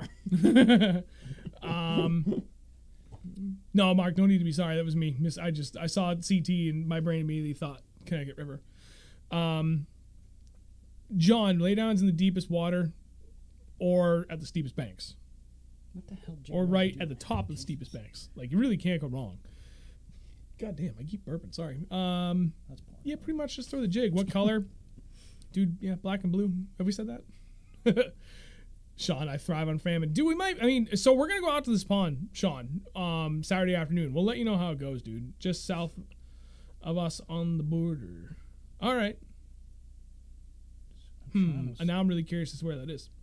Question for Andrew. I noticed that you use a G Loomis rod for your jigs. What model? What freaking rod I have? Figured it. I think it's a 7-foot medium heavy fast G Loomis E6X. I think you're spot on with that. I think that's what it is. I don't know. They came up with spinning rod, but I'm pretty sure that's what it is. Those are nice rods. And I love it. Those are really Absolutely nice rods. love it. What else? I don't know. Keep hitting us with questions. What was the other thing? Do you want to bring that up? What color? Black and blue. Duh. I think he's being cheeky. Just blue, cause Just blue. Although you've had some pretty good luck on a black and blue jig with a dark green pumpkin trailer. Yep. And it works, just not as consistent as just straight black and blue in the really cold water. Mm-hmm. There is a point when all the fish start moving up shallow, like much more reliably and consistently, where that offsetting color is I think it's mint. while when all the crayfish are molting. Yeah. And just that, I don't even know if it has to be that color combo, but just that contrast in the color combos will kill it. You'll hit a little narrow window where you want to have those just differing colors, and they'll choke it. And it didn't really seem to matter if it was, what was black and blue and what was green pumpkin. As long as you had the two different mismatched colors, they were all about it. Mag bass or jigworm rod? Oh, sorry, you were still. I was it's reading out loud. I was into it. Mass bag or jigworm rod for that rod. Mass bag? Oh, mag bass. Mass bag? Is that what I said? I don't even know. Favorite pro angler? Now that's a good question. Jigworm. Favorite Favorite pro angler. Just because I met him, he's a super nice dude. Steve Kennedy. Yeah, dude, I've always liked Steve, and like I think back to like all the years I watched him on the Elites, and like especially that one he won out Beat him in a flipping contest. Actually, no, I think he kicked my ass. in the end. Yeah. No, we both beat him and Paul Elias in like the first rounds, and then they both came back and stomped everybody. Yeah, because he's like, I don't like this rod. And he came back with a rod. He's like, bing, bing, bing, bing. Oh bing, my bing, god, got he was like everything sniper. Bitch. I like Steve. So Brandon Polnick, Seth Feider, and G-Man. Those are my top three. And I would put Brandon Polnick. I'd either put Polnick or G-Man, but I feel like I like G-Man a little bit better just because I like I've been Feider a following lot, him too. little longer. I like Feider a lot too. They're all just like down to earth guys. Like you can tell that they're genuine through and through. Especially G-Man and Feider. Like they're just as Mass bags in a bar. You can go fishing with me if you want. That was great. Yeah, I like all those guys because they just seem like completely genuine. Like those guys. That's a big thing for me, man. Like people that are like legit and genuine through and through, and there's no bullshit, no surprises. No like people acting like completely off character, like here and there, like consistency. I really don't know how else to put it. But all three of those guys throw off those vibes. Yeah. They're very well articulated in explaining, like being able to explain. I know it's kind of funny saying that about G-Man. He's as hick gets, but a redneck, not hick. But like he embraces that. But like they have like that quality. Oh, and Mark Zona, that's another big one. Zona, yeah, he's the freaking man. I think Zona's probably top my list because going to that, like just the way that they can articulate themselves and really explain things, but they have that not obnoxious like Guggen level of excitement, but it's just genuine little kid like I live for this and it hasn't changed since I was a wee little shit like level of excitement for it, and that's how I feel 99% of the time I'm out there. There's the 1% of the time where I'm really frustrated. Little Sebago. I actually think I know where that is. I'm pretty sure I've been there. I think it was Little Sebago. Where the hell are you reading that? Did you jump? You jumped way up. Sorry, I just... Oh! Yeah, we'll get there. What do you run for trailers in cold water? What do you like? I keep forgetting what yours is. That's that striking Honestly, one. the Strike King Structure Bug. Yeah. But the new one I just got. Wait, the one that I've been... Nope. What'd you get? The Z-Man Goat. Oh, you told me about that. I love it. I haven't even seen it yet. Oh my! It's kind of a. It's got the Z-Man like the last Tech whatever plastic, so it's kind of a pain in the ass to get out over the hook keeper, or the bait keeper. Yep. But as soon as it's on, Stays. Ooh. it's nice. It's really nice. So I can take a look at that. They're I good. actually kind of like that about Z-Man. Yeah. How they're stiffer, especially for cold water. Because I don't want a lot of action. I want the damn thing just to stand there and be the profile without like, look at me. Yeah. Hey, over here, Right. over here, eat me. I'm dancing like it's 80 out here, bitches. I like Zoom Super Chunk or Super Chunk Junior. Anything that looks like that. What the hell did we just get? The Berkeley Max Scent. It looks just like a Zoom Super Chunk, but it's almost like halfway between any normal plastic Those are sweet too. and the old Uncle Josh's Porks, and like it's good. We've been doing really well on that so far this year, Yep. relatively speaking. Berkeley Chigger Craw is another one. Like anything that has that craw profile, but not like overly bulky legs and just straight, no taper to them, no curls, nothing, just straight dead action in the fall. Number one go-to cold water trailers, anything like that. Rubber skirts or traditional, whatever Beast Coast sells. I like those. They work great for me. Trailers on your spinnerbaits. Oh yeah. Any paddle tail swim bait, man. Anything that's 3.5 to 5 inches. I haven't gone any bigger than 5 inches, and going any smaller than 3.5, like even 3.5, like 4 to 5 is better for me. For what? For a trailer and a spinnerbait, because anything smaller than 4 kind of gets lost in the skirt a little bit. I think they're 3/8. What? 3.8 Kitex. Yeah, that's probably the smallest I would go. I have a bunch from Zero Baits out in Utah, of all places. I got some of his paddle tails. Dude, those things were perfect for a swim bait trailer. They're long, they're 4.5 inches, I think, 4 3/4. But they're not super bulky and heavy. And they had just like a nice subtle kick. So like for me, it was a match made in heaven for the back of a spinnerbait. They were phenomenal. Oh, Christopher said thank you. Where? Mass above Ferris and his mass bags. Oh, he you're picked up in welcome, Haverhill. Chris. I'm sorry, dude. I'm me. Jacob Wheeler is a hammer. Yeah, he is. I don't mind him. But at the same time, I don't mind him. He's fine. going back to what I said about why I like the other guys, which is the only reason why I'm like, I kind of, Yeah. and I don't want to say anymore. Yeah, Mark Daniels Jr., dude, if you guys, He's cool. he is. If you haven't seen, and this goes to you too, if you haven't seen Circuit Breaker from FLW, Yep. go back and watch it. They have every episode still on their channel. I forget what happened. Or some of it. So as the story goes, they have whoever their like main marketing guy is, or like their whoever it was who's making their videos, I think also does their marketing or something else for FLW. And for 3 years, they had this series called Circuit Breaker. And Mark Daniels Jr. was one of the guys that they featured in that whole series. And it was, bar none, still is one of the best series I've ever seen on YouTube as far as fishing goes.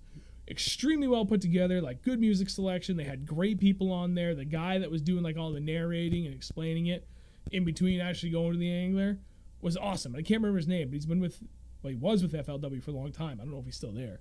Phenomenal series. And the one with Mark Daniels Jr. was my favorite.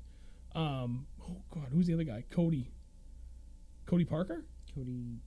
No, I know it was Cody, but I can't remember his last name. Then there's another one they did, JT Kenny, and which oddly enough is somehow related to John, the owner of Dragon Custom Tackle. Yeah, forgot about that. I found that out. Okay. Who else I like? Ooh. The Aussie. Frickin' what the hell's his name? Oh, Luke? No, he travels with Polnick, right? Yeah. God. Oh, that's gonna kill me. John. No. No. Corey Johnston? No, he's the Canadian. No, he's a Canadian. I like him. And Gussie. Gussie's a cool dude. Either way. Oh, it's gonna kill me. We're going to try a split tail fluke as a spinner baited trailer. I would Ooh, absolutely John Richards. do that. John, sorry, I just got your It message. says not enough tail wag. Sometimes it doesn't matter. Yeah, that's true. Wait, who said that? About what? Throwing a split tail fluke on a spinner bait. That would actually be a Oh. pretty damn good idea. Like that. Oh, okay, now I see. Sorry, now I'm caught up to Ferris. He's on Little Sebago. That's actually a pretty good area up there, too. We'll come up. We'll come visit. I want to fish in Maine more often. Yes, Chris, that's the guy. Versacraw and Jules Bait. Yeah, I've heard those are good. Check out Z-Man, Batwings Chunk. Best chunk jig trailer, best days. I'm looking it up. All right, Pretty take a sure look at that Joe one. has 'em. He had a whole bunch of different Z-Man stuff. 6 Cents Divine Swim Bait on spinner. Stop it. I'm pretty sure, Sean, I have that swim bait, and I threw in the back of a chatterbait, and I really liked it. What else? Carl Jochimson. Yes, I think that. Yeah, Carl. Yeah, that's the. Thank you, the Christopher Aussie. and Brendan. Kyle Welcher is great to watch. Newcomer in the Elites. He puts out great videos. Yes, Kevin, you're right. I actually, because I posted a video from Polnick not too long ago. I don't know, a few weeks ago. It was one of the videos from the Elite series this year. And someone commented on that. And I'm actually pretty sure I'm friends with Kyle Welcher's on Facebook. I'm like 99% sure I am. And I was like, oh, holy shit, I didn't realize. I rarely get to watch videos. I rarely get to watch them. I just don't have much time. Doing things to the channel, or I'm working or I'm sleeping. Like, I don't even spend that much time with my family at night. After 8 o'clock, dude, I'm just grinding. Because this is what I want to do. So, like, I put every ounce of my time that I can afford to give to this, to make this work, because I want this to work. It's my passion. So, we'll make it work. Dude, my mic's going to go down. Look at this thing. I think it's been falling over this whole. I'm going to fix that before it falls over. Now I see what's going on here. Dude, I gotta hold that so it doesn't.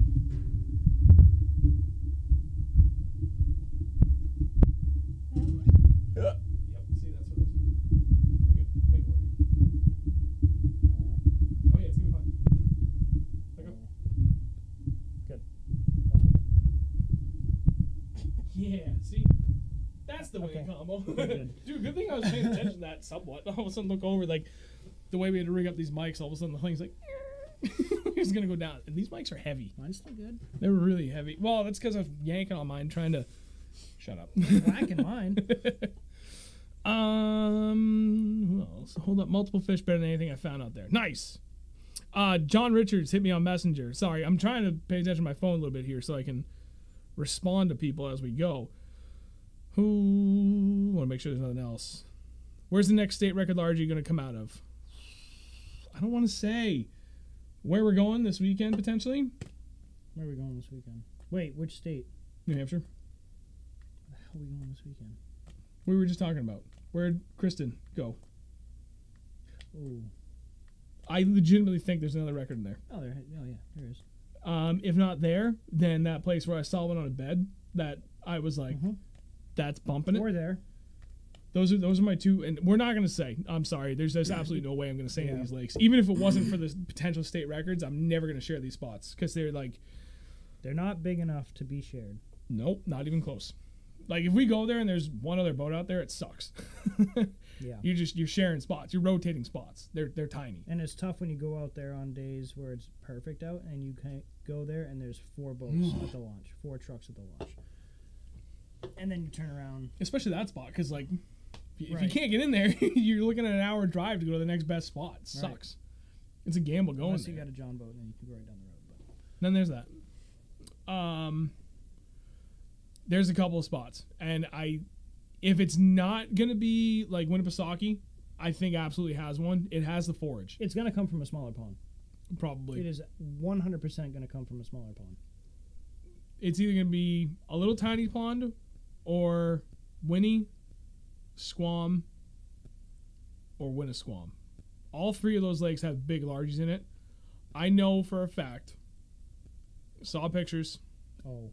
There was a state record caught out of one of those lakes about 8 or 9 years ago. 45 feet of water in November. Carolina rig? Yep, Carolina rig. Yep, you remember that story. Yep. Saw the pictures, saw the scale. That was a state record.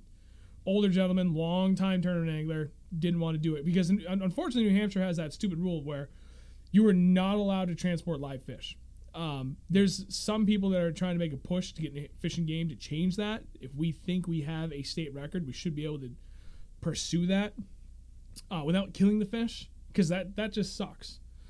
So, and this gentleman just didn't want to. And he just like, nope, not worth it to me. I caught the fish. That's all I care about. And he threw it back. A long time tournament angler. Guy was a hammer for a long time. So it's coming. And we're talking mass. It's going to be somewhere down by the Cape. Well, no, not necessarily. I would think so. Dude, well, yeah, it's got to be. Western Mass is freaking tanks, too. Well, the problem is that the state record for mass is so disproportionately above the average of everywhere else. Oh, yeah. State record in Massachusetts, 15.5 pounds. That's New Hampshire's is 10.5. I think in... Actually, Ferris, you might know this. What is it in Maine? Because I want to say it's 12 pounds. Vermont, I think, is about the same. Like, Mass stands like head and shoulders above everywhere else. It's nuts.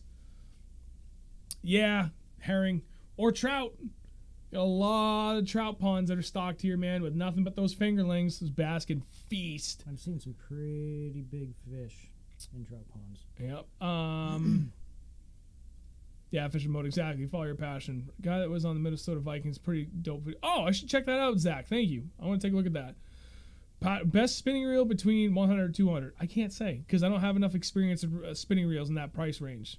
I used the Fluger President for years, and I loved it. It's the best $50 reel I've ever had. Which one? The Fluger? Yeah. I think it was one of the best bang for your buck. I've heard good things. I mean, I love my Lew's. The Team Lew's Custom Pro Speed Spins. Those are 130, I think. They've been phenomenal for me. Oh, Vermont is 10.8. Daiwa makes great ones. Shimano. Like, you can't go wrong. When it comes to spinning, you can't go wrong. I mean, they're all great. Ryan, what do you do for a living? You first. What? What do I do for a living? Yep. Well, currently I'm actually changing back to what I was doing previous. I have been working with my dad doing construction, carpentry, and stuff for the last year and a half. Year and a half, yeah. And I'm going back to Souhegan Valley Motorsports, actually. Who actually sells FXR Pro Fish gear. Yeah, we need to talk to them about that and get that sorted, by the way. Yeah. I am a mechanical engineer. Actually looking to go back into management right now to be an engineering manager. But we'll see what that holds for me. Charles River has monsters. Yeah, monster freaking dude. I caught a sleeping bag in the Charles River. I thought there was a body in it. Gross. Yeah, Kevin, I wish New Hampshire would do something like that. All fishing mode. I'll get to your. I saw your message. I'll get to that at the end of this. Yeah, Tiago, I'm with you, buddy. That mass record probably won't be broken anytime soon. Sean, Vermont record 10.5 pounds. This is the exact same 10 pounds 8 ounces is what New Hampshire's is too. Yeah. I'm actually kind of surprised by that. It's caught out of white.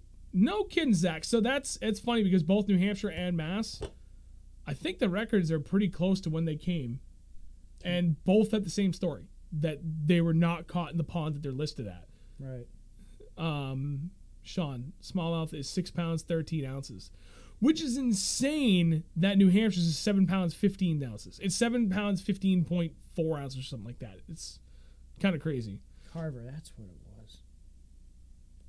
Kotu, yeah. See, it sucks that you have to kill it. Like they have they have the trucks. Like they transport fish. They should put together some sort of program to utilize the equipment they already have and set up 3 scales across the states, right? Western, central, and eastern parts of the state. I got a state record. Come on out, please. And yeah, I may have to wait 2-3 hours. So be it. I got a live well. It'll stay in there, and I'll wait for you to come here because I don't want the fish to die if I'm wrong. Mm-hmm. Connecticut record is 12.9. That's pretty damn good. What is it? Connecticut record is 12.9 or something like that. Jeez. Yeah, Brian, there's some big fish down there. I think that's like Goodman said, with the herring down there and everything. Plus, you got the growth season. Like it doesn't seem like much, only like an extra 5 degrees on water temp down there, but I don't know. To me, it makes a pretty big difference to be able to sustain just that slightly warmer water temp plus the forage to be constantly coming in there to get those bigger fish and trout, because they stock trout down there too. And the alewife fish gotta be huge. And they got options, right? Like I mean, right now all those places have already been stocked with trout down there. It's all these big fat ass bass swimming around. Like, this is great. Look at all this free food. Man, well, now it's all gone. Oh my God, herring! Seconds. Right. I could fit a couple more. Maine largemouth is 11.1. I'm actually kind of surprised it's that low. I would have figured Maine's would be like 12 pounds too. Then Carver instead is caught. They're a brook from a bog. No kidding. What? Maine's got big fish. Yeah, Maine does. Maine, you know what Maine's really good for is like the number of quality fisheries it has. There's so much less pressured water. So many lakes. Yep. There's so many less people. It's way less people, because to get out anywhere worth a damn up there is a friggin' haul. 5 or 6 hours for a good spot. And New Hampshire has next to nothing for population. I think Maine only has like, I gotta look, because I know last time I remember seeing New Hampshire has like 2.2 million residents. That's 2.2 million more people that I want to deal with. Yeah, that's true. Maine's got to be like 1.5 on the high side. That's my guess. Living there. There's a lot of like just dead area out there, so there's a lot less pressured water. That's why they just get so much better. Favorite species to fish for other than bass? Do we miss anything else up? I can't go back. I don't have a mouse. Watch it work now. I'll laugh so hard. Nope. I don't even know what you're doing. Give me that. Okay. Oh. Did it work? No, mouse isn't working. All right. All right, Kevin. Have a good night, buddy. Thank you. Later, dude. Greatly appreciate you hanging out with us. This is a better question for you. Favorite species to fish for other than bass? Ooh. See, your list is much more extensive than mine. Yeah, I Chris, like trout, right. Honestly. Trout are fun to catch. I started out trout fishing when I was young. Really young. My grandfather would always take me out. And then I moved to a lake that I can't speak of and started catching bass. And I was like, this is way cooler. And then I started fishing with you. Well, I started fishing with Josh. Yep. And then I started fishing with you and Josh.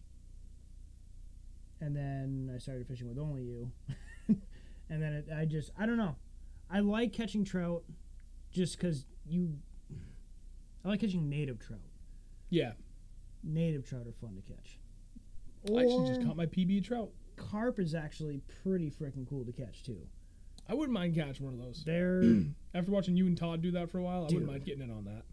yeah, that was a blast. It's no giant, but my PB carp is 18 pounds, and that was the coolest thing. That thing was ripping line like an 18-pound smallmouth. It was insane. So much fun. I want to do it again. Didn't I just see Fishing Grubs just catch another big carp? Giant freaking carp. And he caught a giant freaking catfish, too. Oh, really? Yeah. I saw the carp. He had to go in the water after it, like in his underwear. Really? It doesn't surprise me. Yeah, for me, I don't know, man. I've been a bass guy my whole life, but having gone for stripers recently, Stripers are cool. that was too. fun. I want to do that again. And closely behind that, rainbow, only because there's a couple times during the year where the bass and the trout overlap. And I've actually caught some pretty good rainbow trout on drop shot, and then Yeah, those are nice. yeah, like a couple of threes, close to 4, and I just caught one that was somewhere between 4 and 5 pounds on a spy bait last October, end of October last year, and I don't even know if I want to say it. There was a very specific reason we were fishing stupid shallow, and that pattern didn't pan out the way we thought it was going to. We kind of missed the narrow window for that to work. But we saw a bunch of salmon and rainbow and brook trout up shallow. Not brookie, Lakers. I think it was Lakers. Probably Lakers. Yeah, but I know the salmon and Up there, rainbow, definitely were Lakers. yeah, were just bombing around shallow. And I was working a spy bait up mega shallow, and just reeling it, not looking. All of a sudden, I felt my rod go stink, and I look over at the same time. I saw this just torpedo in the blink of an eye go 15 feet left, and turn on a dime and come 15 feet back right, and then run the wrong way. I was like, holy shit! Line going, ended up being just a giant rainbow. It was awesome. I can't wait to do that again next fall. Yeah. I want to go back there just for that. I want to do it. Dude, that was so much fun. And then I had another one. Like, now that I knew like what was up there, what Was we it were in looking September? at. It was October because it was after. I know it was after you could keep. It was a designated lake trout lake, so you're not allowed to keep any trout after October 1st. It's all immediate catch and release. You can still target them, you just can't keep anything. And I went right back up in there with a spy bait, and the guy I was fishing with has zero tolerance and patience for trout. He's like, "No, we're done." I was like, "Hang on, I'm not I don't done. mind this for a minute." This is cool. I threw it in, and dude, it looked like a dolphin coming through the water. You know, the water tension. You could just see not like a bass where it where it wakes, but just like the hump of water as it just came bombing from 15 feet out and smoked it. And I missed the thing. That was fun. I can't wait to do that again. That was fun. Oh, yeah. Fred Powers, Carp King. Yeah, I've seen Fred catch a ton of big carp. He actually is the one that got me on carp. That's right. No, the second time. The first one is, God, what the hell is his name on Instagram? Crazy Carper, I think. Was that the guy that? Nate. Yeah, we saw him at that pond. Yep. He's the one that actually had the state record, right? Or near, Oh yeah, no, he blew it out of the water. Dude, it was Ridiculous. I don't know, 38 pounds. Oh my god. Dude, it was huge. It was like the day before I went fishing with him when he got me on the 18-pounder. He had, actually no, it was the day that I was there. They had Northwoods lock him down. It was right before I got. They were leaving it when I pulled in. Yeah, But the day before, he had caught a 38 or 39 pound carp. that's That insane. thing was a monster. Which is sweet. Fly fishing for landlocked salmon. Yeah, that'd be fun, John. I gotta get into fly fishing. Something I really want to do. I have a rod. That's right. I think I got a couple of them. Oh, let's do it. Favorite brand of rods, collected 15 different brands, and still haven't decided myself. Oof. I mean, I'm a Lewis guy, or Wicked Custom Rods. Prior to that, I had St. Croix, and I thought I liked them. And to be fair, they are good, but they're a little bit heavier than all my Lewis stuff. They're super heavy. I picked it up the other day. I was like, Yeah, and I broke two. I broke the I broke 3 last year. my fault. I had 2 Lewis rods where I just cracked the glue on my casting rods from throwing baits that were way too heavy for the rating on those rods. But John at Wicked Custom Rods was able to fix them for me. While I was waiting for him, I went back to my old St. Croix Mojo Bass rods that these new rods replaced. I was like, oh my god, these things are heavy. This sucks. But I mean, they're good sensitivity. They're good value for the price when I bought them 10, 12 years ago. Still make a good rod. Yeah, I've heard nothing but good things about Dobbins, and I was gonna go with that before I got my sponsorship with Lose. I do want to try one. That's what Travis. Travis loves them. Yeah, that's like all he fishes. It is. Mostly. 'Cause I now know he several gets, guys. like 60% off. So. Yeah, I know a lot of guys that fish them, and that's what I was gonna get. Travis Rocket, the guy up north, Yep. he fishes a ton of Dobbins. Yeah. Those, I mean, they're all good. I fished a lot of 6 gill. They're good for the buy one get one free prices if you're just trying to expand your arsenal. Those are good. Not great, but good enough. Beefmaster, Tautog. I forget how you pronounce it. I cannot wait. I'm taking you up on that offer. We're coming. Who's this? Oh yeah, no, yeah, Goodman. you're bringing us. Yeah, I've heard they're like smallies on steroids. They fish the same way, like you just said. You fish them in the rocks, but they fight like champs. I want to catch one. Yeah. Oh my God, I'm sorry. I had said it a minute ago. There was questions up above we couldn't scroll back to because I don't have a mouse handy, so I can go backwards. Who asked me about gear for like swim baits and stuff? If you're still here, bring that question back, please. Dobbins is awesome. Got a few. Fishing Mode loves his Dobbins. Yep. Phoenix rods. No, actually, I don't even think I've heard about them. Phoenix? I've heard of them. I don't think I have. I haven't. No. I've seen them when I was looking at them, but I didn't. Jason, tried 'em. Legend Series. My buddy Josh has a Legend Series spinning rod from St. Croix, and he liked it. I never used it, so I can't speak to that. Just the one guy I know says that has it, likes it. So better rods and reels. Oh, dude, yeah, 6 gill reels. Avoid like the plague. They're not great at all. I would get the Fluger President 10 times out of 10 over anything else from 6 gill. But again, their rods, the buy one get one free deals is good value. Bass X, great value for it. Yeah, I've heard one. the Bass X. That was my old drop shot rod. Oh yeah, I forgot about that. I liked it. What happened to that one? I broke it. Sorry. Just like every other St. Croix. Peanut rods are unreal. I broke my. It was an Abu, and then you gave me that St. Croix. I broke my Abu jig rod, and then I had it for the St. Croix that you gave me for what, 2 weeks? Yep, and And then I broke that Yep. on a big fish. And then I broke the other St. Croix, the drop shot rod, and then I broke another St. Croix, which was just another one that I bought. I think that was just like Going an through extra 1,000 rod, I rods, don't remember. dude. Yeah. So now I use a Loomis for my jig rod, and I love it. I'm absolutely in love with that rod. I want to buy Dobbins, but I don't know what I would get a Dobbins for. Cause yeah, at this point, I don't know what you get it for either. Tiago, what was... I thought that was you. What was the specific question you had asked about rods and stuff? I want to make sure... I want to answer that one. Duckett is a nice flickable blank and lightweight. Yeah, I've actually heard good things about... Well, moderately good things about Duckett. I don't know that many guys have fished it. A lot of guys I know fish G. Loomis, but those tend to be a little bit on the more expensive stuff. loves Duckets. Yeah, Shimano. Shimano, I know more guys that fish their reels than they do their rods. I don't know many guys that fish Shimano rods.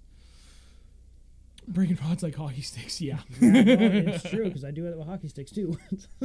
Oh, okay. Gears you guys use for big baits, rods, reels, and line. You first. Well, I literally just bought my first ever legitimate swim bait rod. Yeah, 3 days ago. I went there.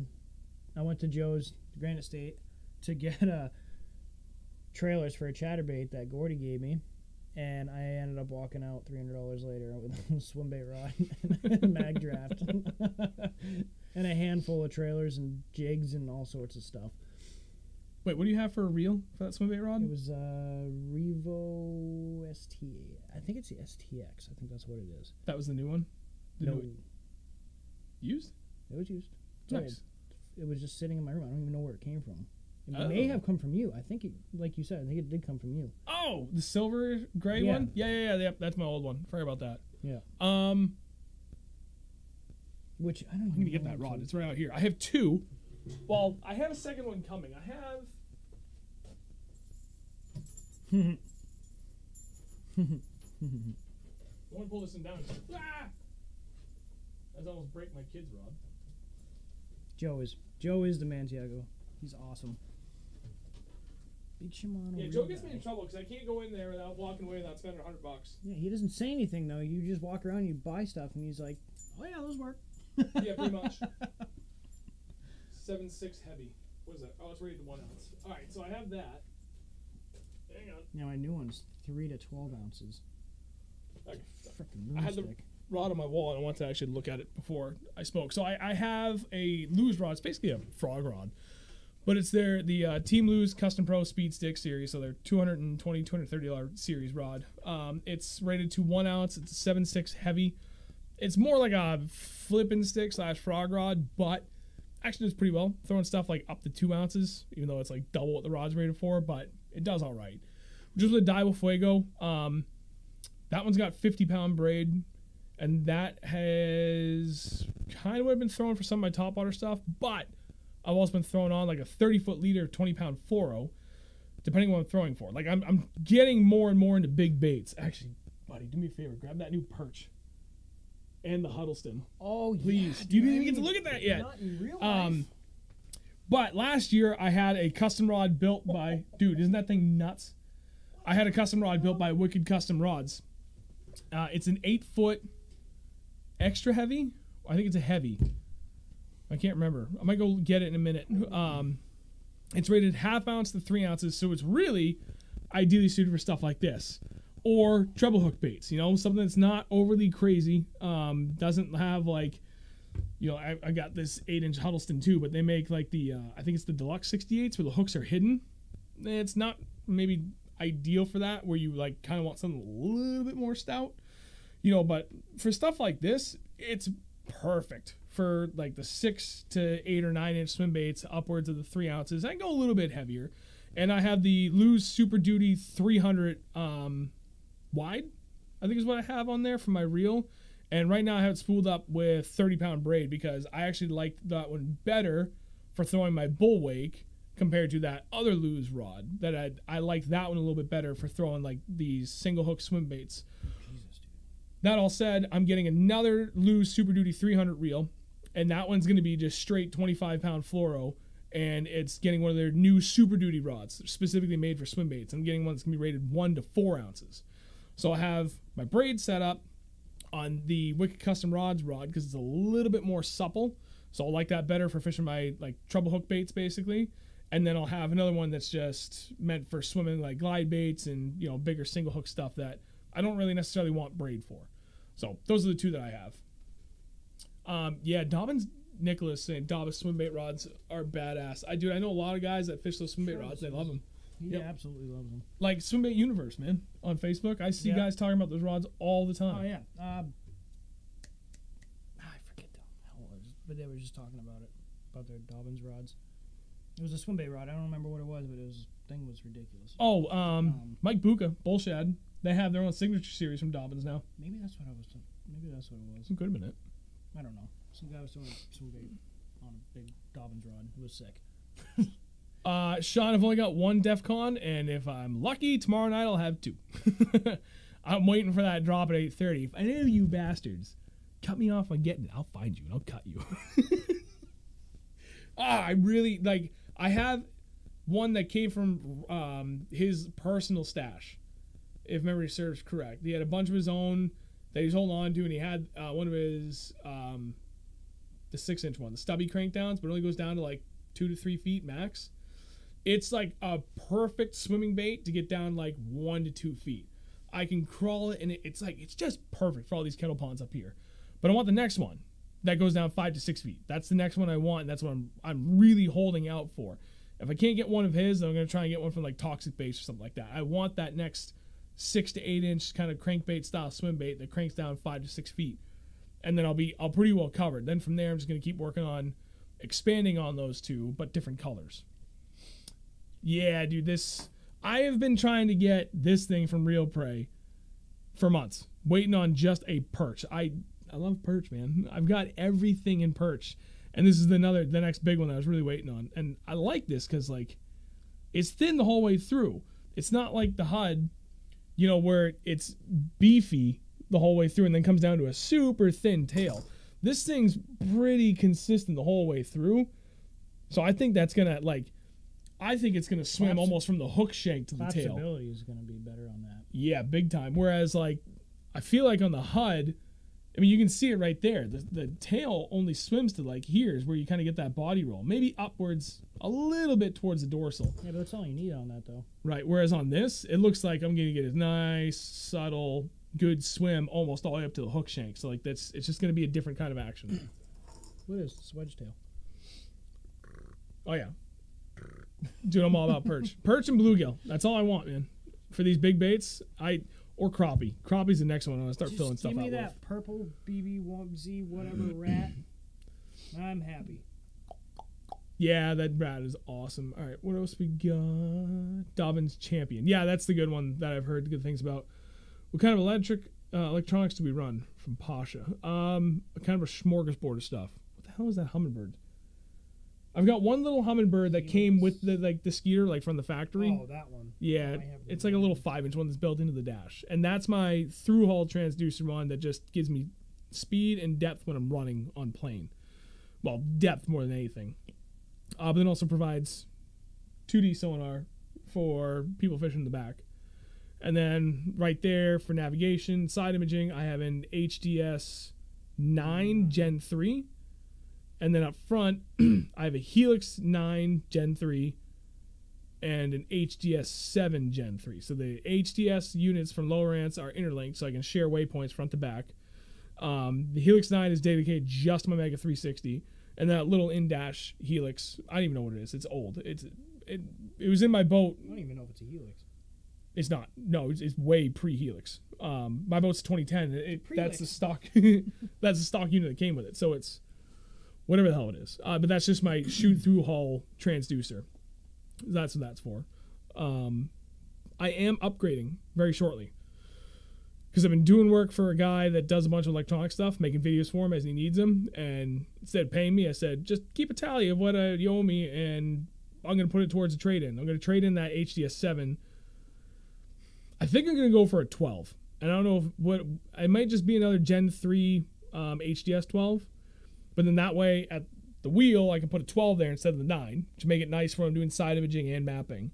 And then up front, I'll have 2 9s. So it'll make it a little bit easier to see my map and 2D sonar when we're video game fishing. And then I'll still have my Helix 9 for my Mega 360.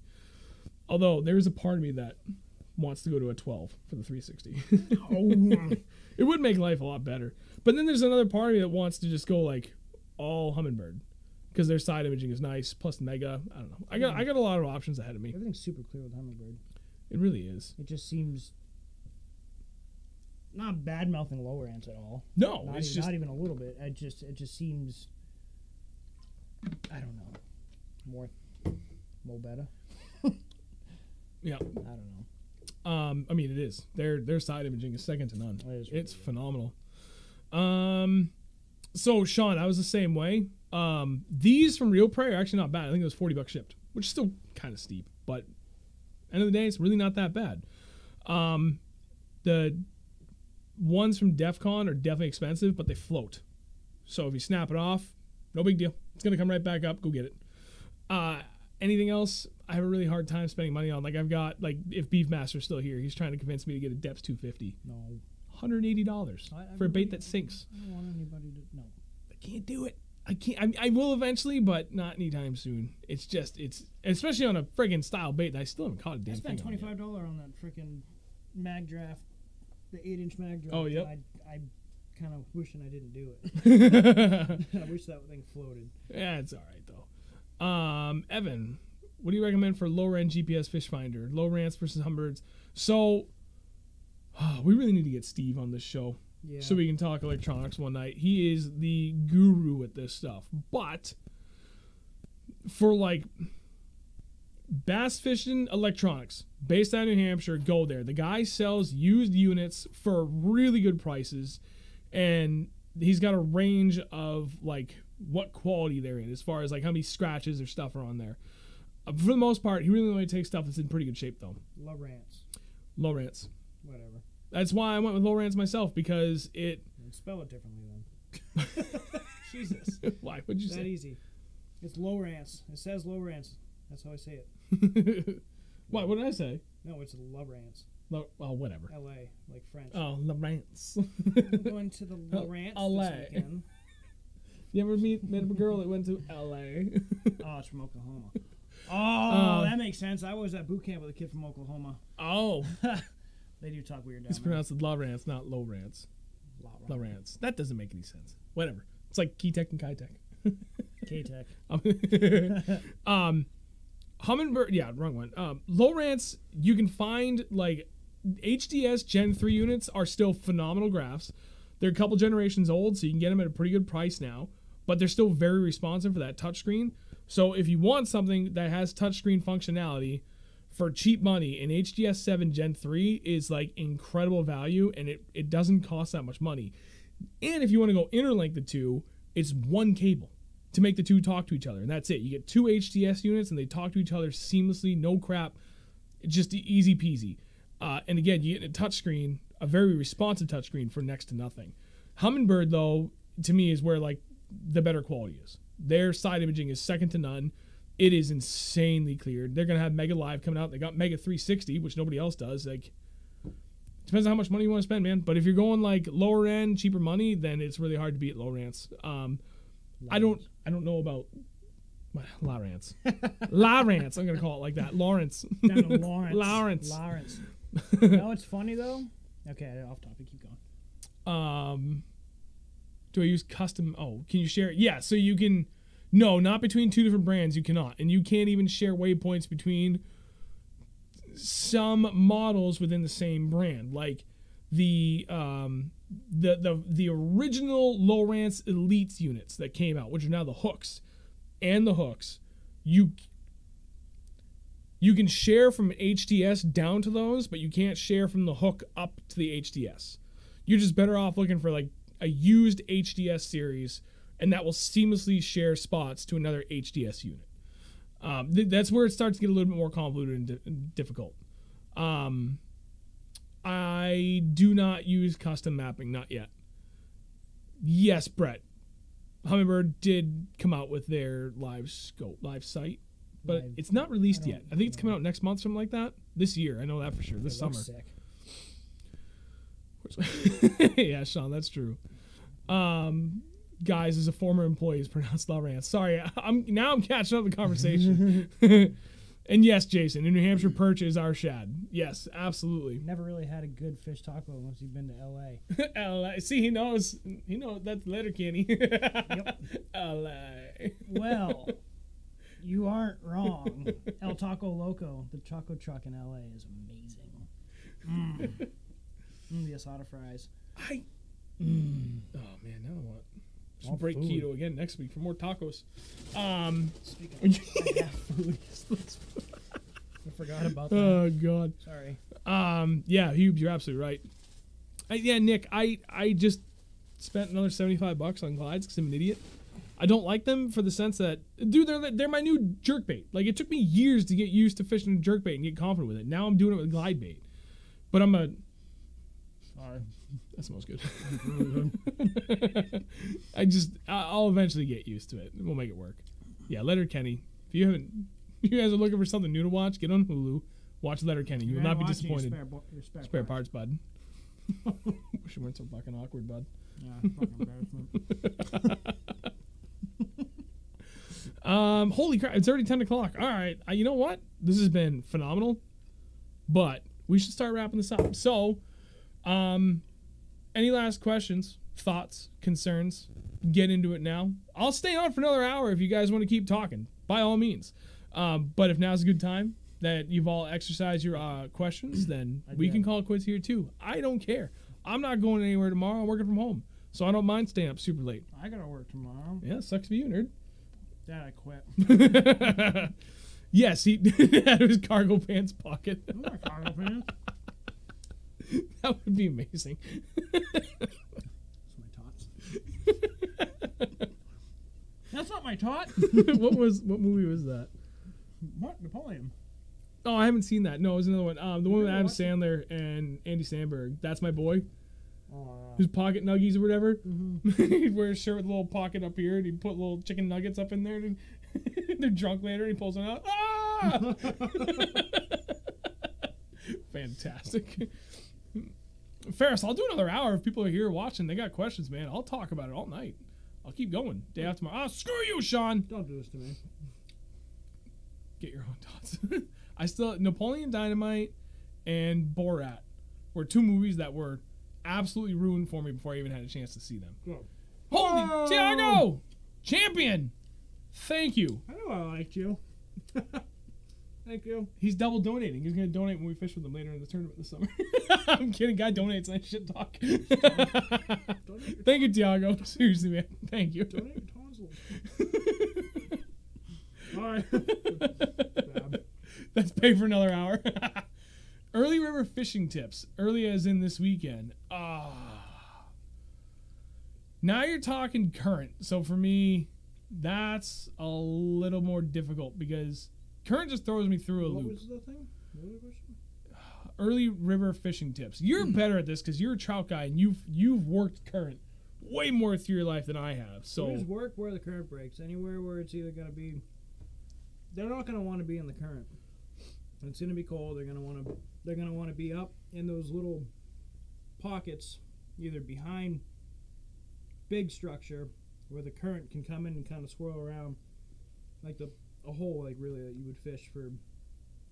I don't know if you guys trout fish, but anywhere that the current breaks, where it's slack water, they will be up in there. If there's like a little shallow shelf in there, they should be up on there on the timber or on rocks. Yeah, Just not directly in the current. We just found that this weekend too, Mm-hmm. and that's the kind of way I've always. I mean, I've only have one river that I know really well. Other than I won't count the spot we go to in the winter because they're literally all in one friggin' hole. You just keep dragging the same 500-foot line, you catch fish. Like that doesn't count for me. That's not experience. That's shooting fish in a friggin' barrel. But that river that we were at this past Sunday, yeah, that's the way I've always fished it. I'll concur with what he said. Anything just outside the main river channel, especially if you can get in some back pockets that have at least like a moderate amount of depth, maybe in the middle. Still want to be close to the river though. Yeah, because they're not going to go that far. It's still too early in the year. We're having these. I mean, we just had this past weekend. It was 62 days last week, like mid 60s one of those days, and then it dropped down to the negatives in 48 hours with the wind chill. Like that was nuts. No, but Scotia. Sorry. That's fine. But the fish were like right on the edge of that drop still. I mean, they were out of the current and they were only up in 2 feet of water, but that was the most logical spot for them to be. It was hard structure, just outside the current. It provided warmth, Out from under the ice. but they could duck right back into the deepest water in a 30-foot swim. So, I mean, that's it. You got to kind of put in the time to really find that kind of stuff. And thank you, Rogue. Hopefully, we'll have a good one on Sunday. I think we will. Christopher took you guys' advice, picked up some Yamamoto hula grubs and some jerk baits with a hint of blue. You will not regret that. I can promise you that. What is this? Christopher said, took you guys' advice, picked up some Yamamoto hula grubs and some jerk baits with a hint of blue. Those Vision 110s, the GP Pro, was it GP Pro Blue or just Pro Blue? I think it's Pro Blue 2. I don't remember. I don't know Whatever. names of baits. They're just good. Yeah. They work so good. Oh, okay. Now I'm caught up. Nick Rose from Nova Scotia. Damn, thanks, man. That's freaking Appreciate sweet. it. That's a hike. I actually have a friend that lives up near your way. One of my gaming buddies. Where the hell does he live? Moncton or Fredericton? No, I have two guys. One lives in Moncton, one lives in Fredericton. And now I forget which one lives where. But I ain't too far from Nova Scotia. Aren't they related? Nope. We're just all friends. All gaming buddies from back in the gaming days. They're related for some reason. Nope. No, his brother came down. That's what it was. Yeah, yeah, yeah. Sick Yoda. Yeah, dude, that Tacoma was amazing. I want another Tacoma. Ounce is the bass snatcher. Touch on hair jig fishing. Ounce is the best. How do I know that? It does sound familiar. So we only just recently got into it, and not even specifically hair jigs, because we've been fishing the Beast Coast Hustler, which is a hybrid between regular traditional skirt or finesse skirt and hair. I just fish it like another jig, man. Except that one you can really rely on a little bit more just to sit there. That's what the purpose of the hair is, in really cold water. And there's like five different kinds of hair that you can use in cold water, and all reacts differently. But it reacts the same, but to different degrees of how much it does what it's supposed to, which is it looks like it's breathing naturally, just sitting there. And that's where that comes into play. Sharon, Lunkerman, talking to him about hair jigs. He said, typically they can do really well just the jig. You don't need a trailer. For him specifically, he'll throw the trailer on there, not for the bulk or for the look, the profile, but to slow down the rate of fall. If he's throwing something really, really small. That's a good idea. Yeah. And he's just using a little chunk of something to help kind of flare everything out, just add a little bit more resistance as it's falling down. That's another way to look at it. I've only just started fishing them. We've either thrown a swim bait trailer in the back or not a Berkeley chigger crawl. There's another Berkeley, and I left all those baits in my boat, so I couldn't get them out for the stream tonight. But it's something kind of like a Berkeley chigger, where it's a small body, small legs, and I can cut down the body just a little nubbin and stick it on there, and then the legs stick out like proportional to a regular jig. But microsizing everything, so it's all proportional. That's all I've been doing. It looks good. Where are we?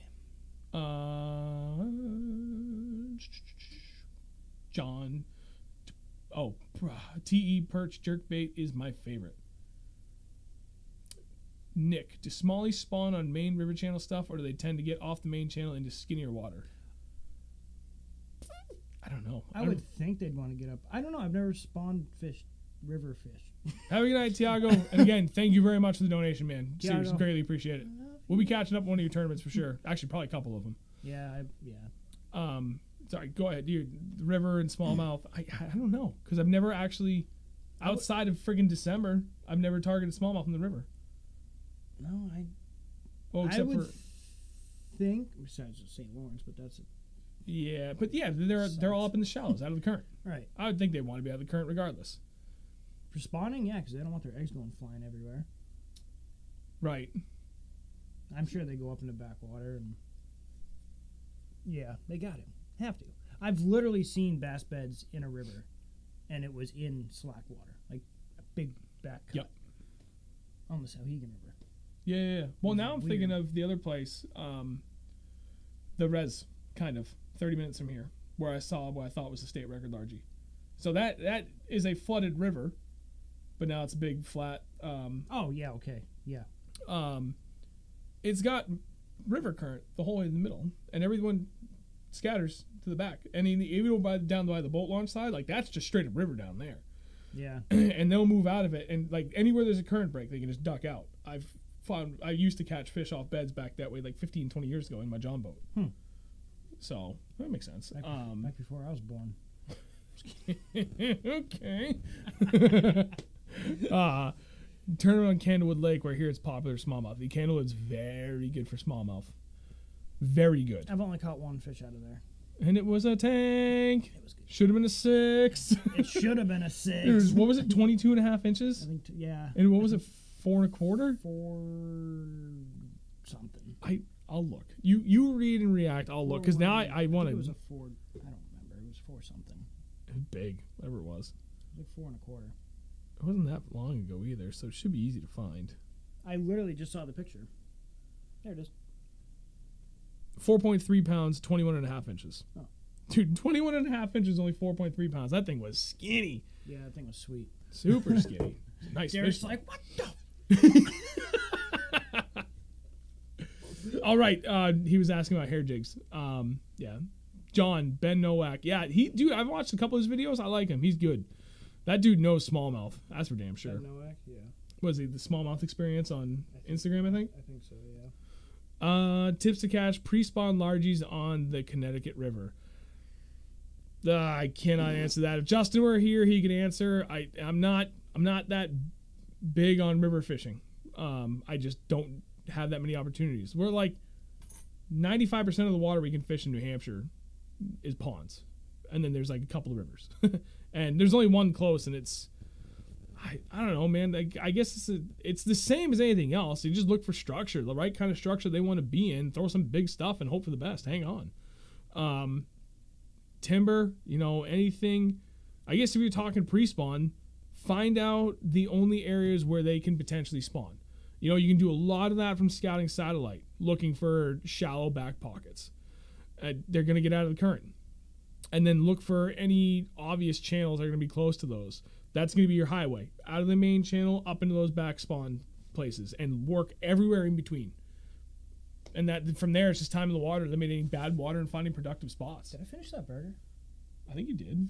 Dude, you are spare parts. I know. And yes, Sean, absolutely right. Smallies do tend to spawn a little deeper than largemouth. Any tips on what to look for in electronics besides bait? Jack. Hard structure, man. Just start looking for all sorts, like anything. Vegetation, rocks, logs, and just make note of it. Like, oh man. I don't know if you remember asking it, because I know Josh did for the first few years that I got my graph, and I could actually start, like, putting in GPS waypoints. And we'd be going down along a bank, and like they were up on the shore. You know, we were any like isolated little rock or timber or whatever, patch of weeds, we're hammering them.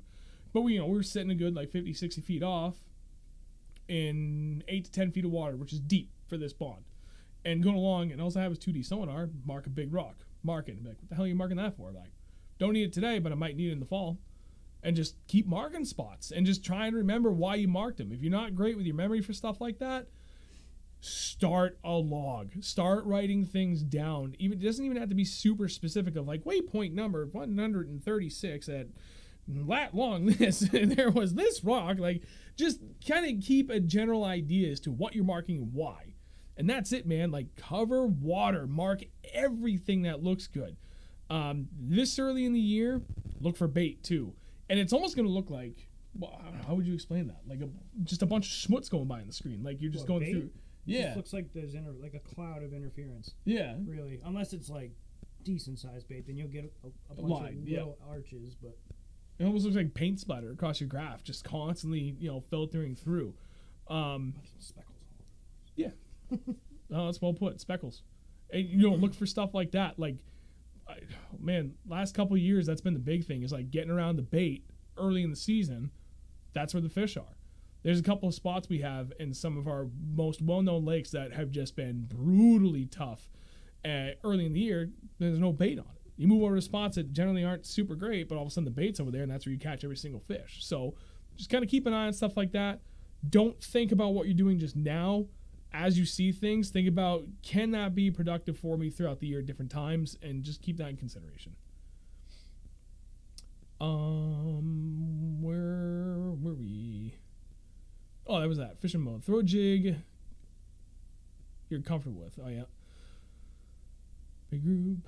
Oh, yeah, that was Jack. That was electronics. Fishing mode structure. Yep, fishing mode's absolutely spot on.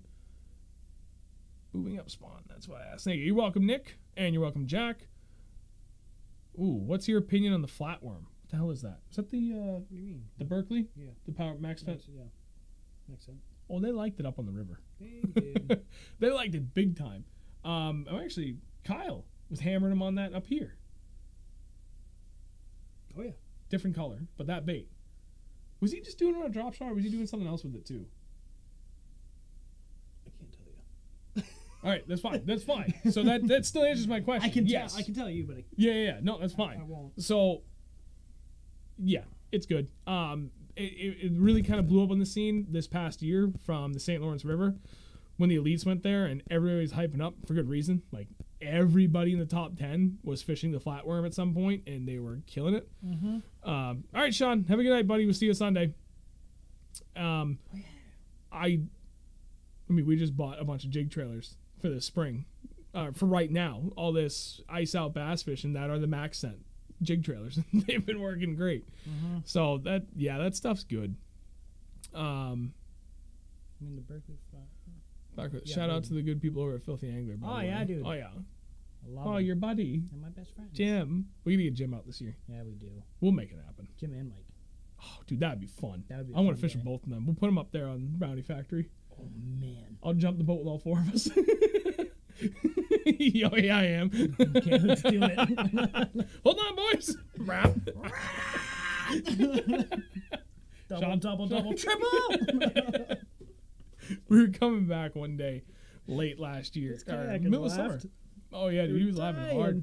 It was just boat chop. Wasn't even too windy out, but just on any of these big lakes with all the fun boat traffic out there, you just get like 2 to 3 foot washing machine chop out there. And we were coming back to the boat launch. It was just a fun fishing day, and I had it pinned. Fast. Coming around the corner, we hit a series of waves just perfect. It was like skip, skip, skip. Wah, wah, wah. You could hear the motor fucking wind up when I got it out of the water. It was like But it was like still it like was controlled. It was, and it wasn't a violent slap either. Like we kind of came down good. I mean, We came down but fine, and it was just water was just like it looked a lot worse than it actually was. And these two kayakers just must have laughing. been husband and wife, and they were just like, yeah, fucking laughing. Came off the throttle as we got back. Whoops. Oh, it was fun. That was fucking awesome. Gotta go, boys. Wife time. I see what you're saying. Oh yeah. So you've been back in 30 seconds. Fair enough. No, Uh, he's gone for the night. yeah. Max sent 4-inch Senkos and drop shot. Kind of luminous championship and Winnie. When was that, Chris? Was that 2020 or 2019 or a different year? Or well, probably wouldn't have gone that far back because I don't think those Max scents are that old. But it could be wrong. But that's awesome, man.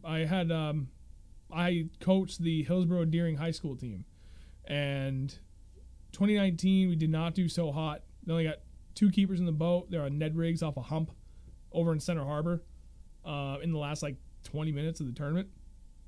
And then this year, for the qualifying round, I put my team out on a hump up that way and drop shot. And I forget what, I think it was just a magic flick. And they were doing damage on it. They did really well. They caught 7 of their 8, 7 fish. And they had an 8th, and my freshman dropped one, unfortunately. They should have had a limit. But they caught 7 fish, drop shot, and a hump, 35 feet of water, and they pulled them all in. But we just couldn't find any good kicker. And then we did kind of the same thing for the actual state championship. But they only caught a couple. Like everything shifted hard, and I didn't anticipate the fish shifting that far up. So, unfortunately, what didn't quite go as well. You're on the winning team? Dude, congrats. You won 3 in a row. Yeah, that's right. You guys were killing it. That's sick. Dog Swampy. Oof. Yeah. 250 rods. Yeah, it's like the higher the price, the better they're going to be. More sensitivity and lighter. And, like, I used to be of the opinion that I would only spend that, like, big money on my more, like, finesse stuff. Like drop shot and jig. Even though jig is not really finesse, but... My jig rod is my nicest rod, as of right now. Same here. And having that... And it always will be until I get these new rods, then I have to upgrade my drop shot. My jig rod to get a nicer rod. Like, my first custom rod is before I met the guys from Wicked Custom Rods, and it's a North Fork Composites X-Ray blank. That's a $250 blank. My rod, fully built out, was $600. Dude, it's insane. Like, I can sling a 3/4 ounce jig all day. And I've had days where I've caught 30 plus fish just on the jig on that rod, and I don't get tired. I've had 7-foot rods that were heavy as hell throwing bigger baits, and I got tired throwing that after a while. Now I have an 8-foot rod from Wicked Custom Rods. It was an expensive rod, but it's light. Yeah, and it's just perfectly balanced, too. Like, I gave him my reel so he could balance the rod perfect. You put it on your fingertip, it doesn't move. Just dead even. Whole way across for an 8-foot rod. And you can sling stuff so easily because it's so perfectly balanced and the rod itself is so light. Like, that's what you're paying for. That a lot of people don't understand when you get into that, like, higher tier rods. And then in the case of really super finesse stuff, again, super light and ridiculously sensitive. Fish the cheaper rods and learn. Expand on the cheaper stuff. Find what you love the most and then upgrade. And you will notice the difference. Big time. 100% you will notice the difference. Especially if for any reason you need to go back to the other rod. Like, I had a couple of days like that. I got my nice new jig rod, and I went somewhere. I was like, you know what? I'm going to fish 2 jigs. And that rod I have my other good reel on isn't ideal for that. But my old jig rod will work, so I'll just swap the reel into that. And, pick up my primary. I'm like, okay, it's not working. That's what I was concerned about. So I'm going to go to my backup with a different jig tie on, so I don't have to worry about retying. And I pick it up, I'm like, nope. It's just huge step backwards. Put that back down, and I'll just keep retying my jig on this rod the rest of the day. For reaction baits, you're fine with cheaper rods. Yeah, you're just straight cranking. I mean, I guess still depends. use landing rods. Yeah, those are great rods. They work. Yeah. $40. Qualified to decent. We ended up last in the state championship. Oh yeah, Jack. Yeah, it was, dude. That qualifier at the state championship was tough. There was a huge shift in what those fish did in a very short period of time, and there's only a couple of people that anticipated that, and they did well because of it. Holy shit! Sorry, fucking 10:30. Is it? Yeah. All right. We'll wrap this up. I know we said we're about maybe another hour, but we'll start to wrap this up. I'm starting to see now like people are starting to dip out. So, let's say another 5-10 minutes tops. Get into the last questions and we'll wrap this up because it is starting to get late and I need water. I got a splash left. What is it? Maybe to fish jigs or drop shot deep for reaction baits. You're fine with a cheaper rod. Yep. And no, you do not need $1,000 for every lure. Again, that's like you're spending money on something like that. It better be something that you live by. Like I live for jig fishing and drop shot fishing. So, did you see? I did see Milliken's mega bag. It was clickbait. No way to put it. That was not the heaviest bag of fish ever caught on film. If you want to get technical, it was the heaviest bag that you saw the cast to catch through on every fish. Butch Brown, 65 pounds. Thank you very much. That was on film. Yeah, it was insane. 65 pounds. Not to sneeze at 60 pounds, but that's the reason why I've always been like about video titles like that. Exceptionally misleading and just straight up lies. Nick Rose has all 13 fishing stuff. Lure rods for the price point. I've actually heard not bad things about 13. Not great, but yeah, for like what they are, they're good. I have fished Pawtuckaway a couple times. Last time I fished it was for a tournament. Jesus. I've never fished Pawtuckaway. It's different. The only thing that sucks about fishing there is where you launch to get out to where it is no longer no wake takes like 20 minutes of idling. No thanks. Yep, that's why. And the boat launch sucks, dude. It sucks so bad. There's a giant rock right there. There's like no room. It's just terrible. There's big fish in there though. We should go there. It's super shallow for most of it. From there. Super stained, big largies. Yeah, you can't. What is it? Bay of it's actually called a bay. I want to call it Bay of Fundy, but that's up by Nova Scotia. I forget what the hell it's called. But yeah, like I know guys that won tournaments just in that whole area. They never put the outboard on. They just troll motor out and hammer them. That's my style, because I don't have a motor. Oh wow, yeah, Chris, that's amazing. We caught the only keepers my team brought in. I forget how deep they were now, but they were still deep. Not quite as deep as last time. Yeah, dude, Beast Coast Magic Flick. Yep. Awesome. Yeah, Ram sucks. Fundy. We got stuck in it after I told him watch out. Oh no. Fundy. Oh, I was right. Fundy Cove. Ha. And yes, the ramp does suck, Paul. Sucks hard. But place is cool. Actually, that's where I've had one of two altercations on a lake before. And it was the 1 year I fished a club tournament. And it was during the club tournament. 1 year I fished a club trail and it was during a club tournament. And we were working this like back cove with a bunch of docks. We worked down like the whole line. We're halfway down. And we're just pitching jigging. We hadn't hit a dock or a boat yet. And there's a guy up on the porch overlooking us. And he's like, hey, think you're a little close? I'm looking at my buddy. I'm legitimately perplexed. I'm like, what? Don't you think you're a little close? I'm like, to what? Because my boat was like, I don't know, 10 feet away from everything. He's like, well, the way you're fishing. I'm like, oh, yeah, I'm sorry. My boat's well away. No, you're casting too close to all my stuff. You know, you jerk off fisherman, hook my... Yeah. I would have thrown it at him. I was like, sir, I'm really sorry. I haven't hit anything. I'll move along. But he kept yapping at me. And I forget what else he said. I was like, well, sir, at this point, like, I'm allowed to fish however I want. This is all public water. Like, I kept my cool the whole time. And he's like, all right, fuck it. Fuck you. Fuck it. I shouldn't be swearing. But, like, he went off. And he goes in the house. I look at my buddy. I'm like, should we go? And he comes around the corner, and he had a German Shepherd and a Rottweiler. And he said, go get him. Are they going to swim at me? So takes a big stick and hucks it at my boat, lands a foot from my boat, and the dogs come out and they start just swimming around the boat. Nicest goddamn dogs ever. They were as happy as could be. They're like, oh, this is great. And he's like, how do you like that? You know, I ruined your fishing. You know, what do you think? Public water. Yeah. And I was just like, put the tow motor high. I'm like, have a good day. And I left. I was fuming at that point, though. I couldn't believe the guy. Anyway. All right, Chris, have a good night, buddy. One of that day. Right? Bomb it right at his head. Yeah. One of these days, people are going to see that cast. Greatest cast has never been seen. I've seen it.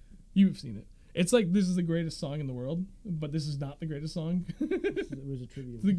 It's a tribute to the greatest cast in the world.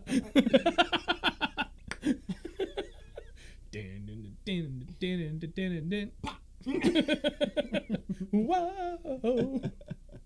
It's fantastic. Fight with Northwoods. I can't be about that. Yeesh. That sucks, man. Thousands. All right, Nick, I appreciate it, buddy. Millions. Well, millions on the Winnie one. On that other one, that probably would have broke millions too. I don't have it, Kevin. That was back in 2011. I didn't even have a GoPro yet. I think my wife bought me a GoPro in 2013. It's right after my son was born. He was born, 2012. Yeah. It's been a while. Yeah, that guy was still there. Mega douche. We should go back and just... I want to go say hi to Karen again. I don't. I do, actually. Yeah, you do. Definitely want to go say hi to her. I won't go back in that spot, though, unless, like... there's only... I mean, I went there for a reason. There's only, like, 2 times of the year where there's potentially fish in that area. It's not like I go there all the friggin' time, so... Remember that guy with the freaking... They came around me, and I was like, what the hell are you guys doing? And they came around me. Oh, and then they worked that around guy! to you. You're an asshole. I'm an asshole. Yeah! Another story time. That was last year, right? Yeah, it was last year. We were fishing a small pond, one of our favorite places, and there were people out. We had no idea what they were doing at the time until later in the conversation with me and him. And they were just going, like right along the shore, but they were looking for milfoil. Like, they actually do a pretty good job of checking the lake for this stuff. Because once it gets in like a good amount, it will overtake a pond. So they were going through looking at it, and like I'm watching them come all the way from the opposite end of the lake. They came around me. They chased the otters, first of all. They went between him and the shore. And I wasn't far from shore. No. I was maybe... Casting distance still. No, far easily. casting, Yeah, but you 'cause were casting distance. I was casting up into it, yeah. Yep. Within 100 feet of shore. Yeah. I'm 20 feet from the bank. And they come up to me. And I let them get within about 50 feet. And at this point, they made it clear. This is where they're going. And I spoke. I'm like, excuse me. And all 3 of them look over. It's 2 kayaks and a guy in a little John boat. I'm like, do you mind going around me, please? I'm fishing this area. I'd been fishing there before they even came around the corner on the opposite point of the friggin' lake. I've been in the same spot the whole time. It's not like I beeline over. I'm like 100 yards from this listening. I'm like, I think it was with Keith. Yeah, you were. And I was alone in my boat. Oh, here it goes. Million views. But I was quiet. Like, I was calm. Like, I was nice. Like, excuse me, do you mind? I've been fishing this spot. Can you please go around? The guy's like, oh, it's okay. We're just checking for milfoil. Okay, that's great. But, sir, I've been fishing this spot, and, it's been going good. Do you mind going around? Something to that effect. He's like, don't worry about it, man. We'll push the fish out to you. Yeah, and I lost heard at that that point. And I was like, ding, ding, ding. There it goes. I was like, all right, you know what? Fuck me then, right? I guess I'll go fish somewhere else then. And then that's what he says. Well, you're kind of an asshole. It went downhill from there very fast. I'm the asshole. Right? And then took it pretty well, though. Yeah, for the most part. And then the conversation evolved to, oh, yeah. And then he's... So I always thought there was a speed limit here at 35. And at one point, like, to get up to that spot, like, an hour before that, I ripped up the lake doing, like, 45. That's fast. And that's where the whole, when he called me an asshole, he's like... was fucking spraying like 15 feet in the air, dude. I trimmed up, but I don't... Oh, okay. I wasn't pinned. There's not enough room for me to pin it. All I hear is... As I look and I see you come around the corner, I'm like, holy shit. So, and the guy's, oh, you're an asshole. I'm like, what do you mean? Oh, I saw you run up this lake like that. And I'm like... There's no speed limit. No, and I was like, well, sir, with all due respect, I was doing pretty close to the speed limit. Speed limit's here is 35. And he goes, well, it's just, see, you goes to show how ignorant and stupid you are. There is no speed limit here. And I'm like, then why the fuck do you care what speed I was going? He didn't have anything to say to that. That's pretty funny. I just don't understand people. You were going too fast. There's no speed limit. Well, which is it? What? Pick What? Am I going too fast or is there no speed You limit? should have took off and went 60. Oh, dude, I should have swamped his Should have ass. That's waked what I his should have ass done. out. That guy was just the biggest jerk. Anyway, we have way off track here. That's fine. Hey, we gained fucking 5 followers after or whatever people after that story. We That's did. pretty good. We're actually doing pretty good, dude. All right. So at this point, it's getting late. We'll wrap this up. Red lure theory. And early, okay, last question. Yes, 110%. Yes, if I can get it up, there's a reason why I own this, even if it's not quite perfect for that colder water temperature. I have it in case the conditions align. I have red jigs. I have actually a bunch of different red jigs. I have red lipless. I have red square bill. I have red jerk baits. I have red chatterbaits. I have a red glide bait that I just bought. Yes, I very much believe in red in the spring. Don't know why it works. It just works. Fishing mode, no. Not all lakes do. Only Winnipesaukee does. Squam is actually 35 miles an hour, and it's 25 at night. Newfound does not have a speed limit. I'm pretty sure Winnisquam does not. I don't think Sunapee does. St. Lawrence does. Only in the American Narrows. I have a $100 ticket to prove it. Thank you, Brian. Glad you were over there. Wow, damn, dude, caught the whole screen. Thank you. Yeah, 35 on Squam's a joke. Nobody believes. Oh yeah, Massabesic has 35, but yeah, not every lake, and the ones that do, like it's all over the place.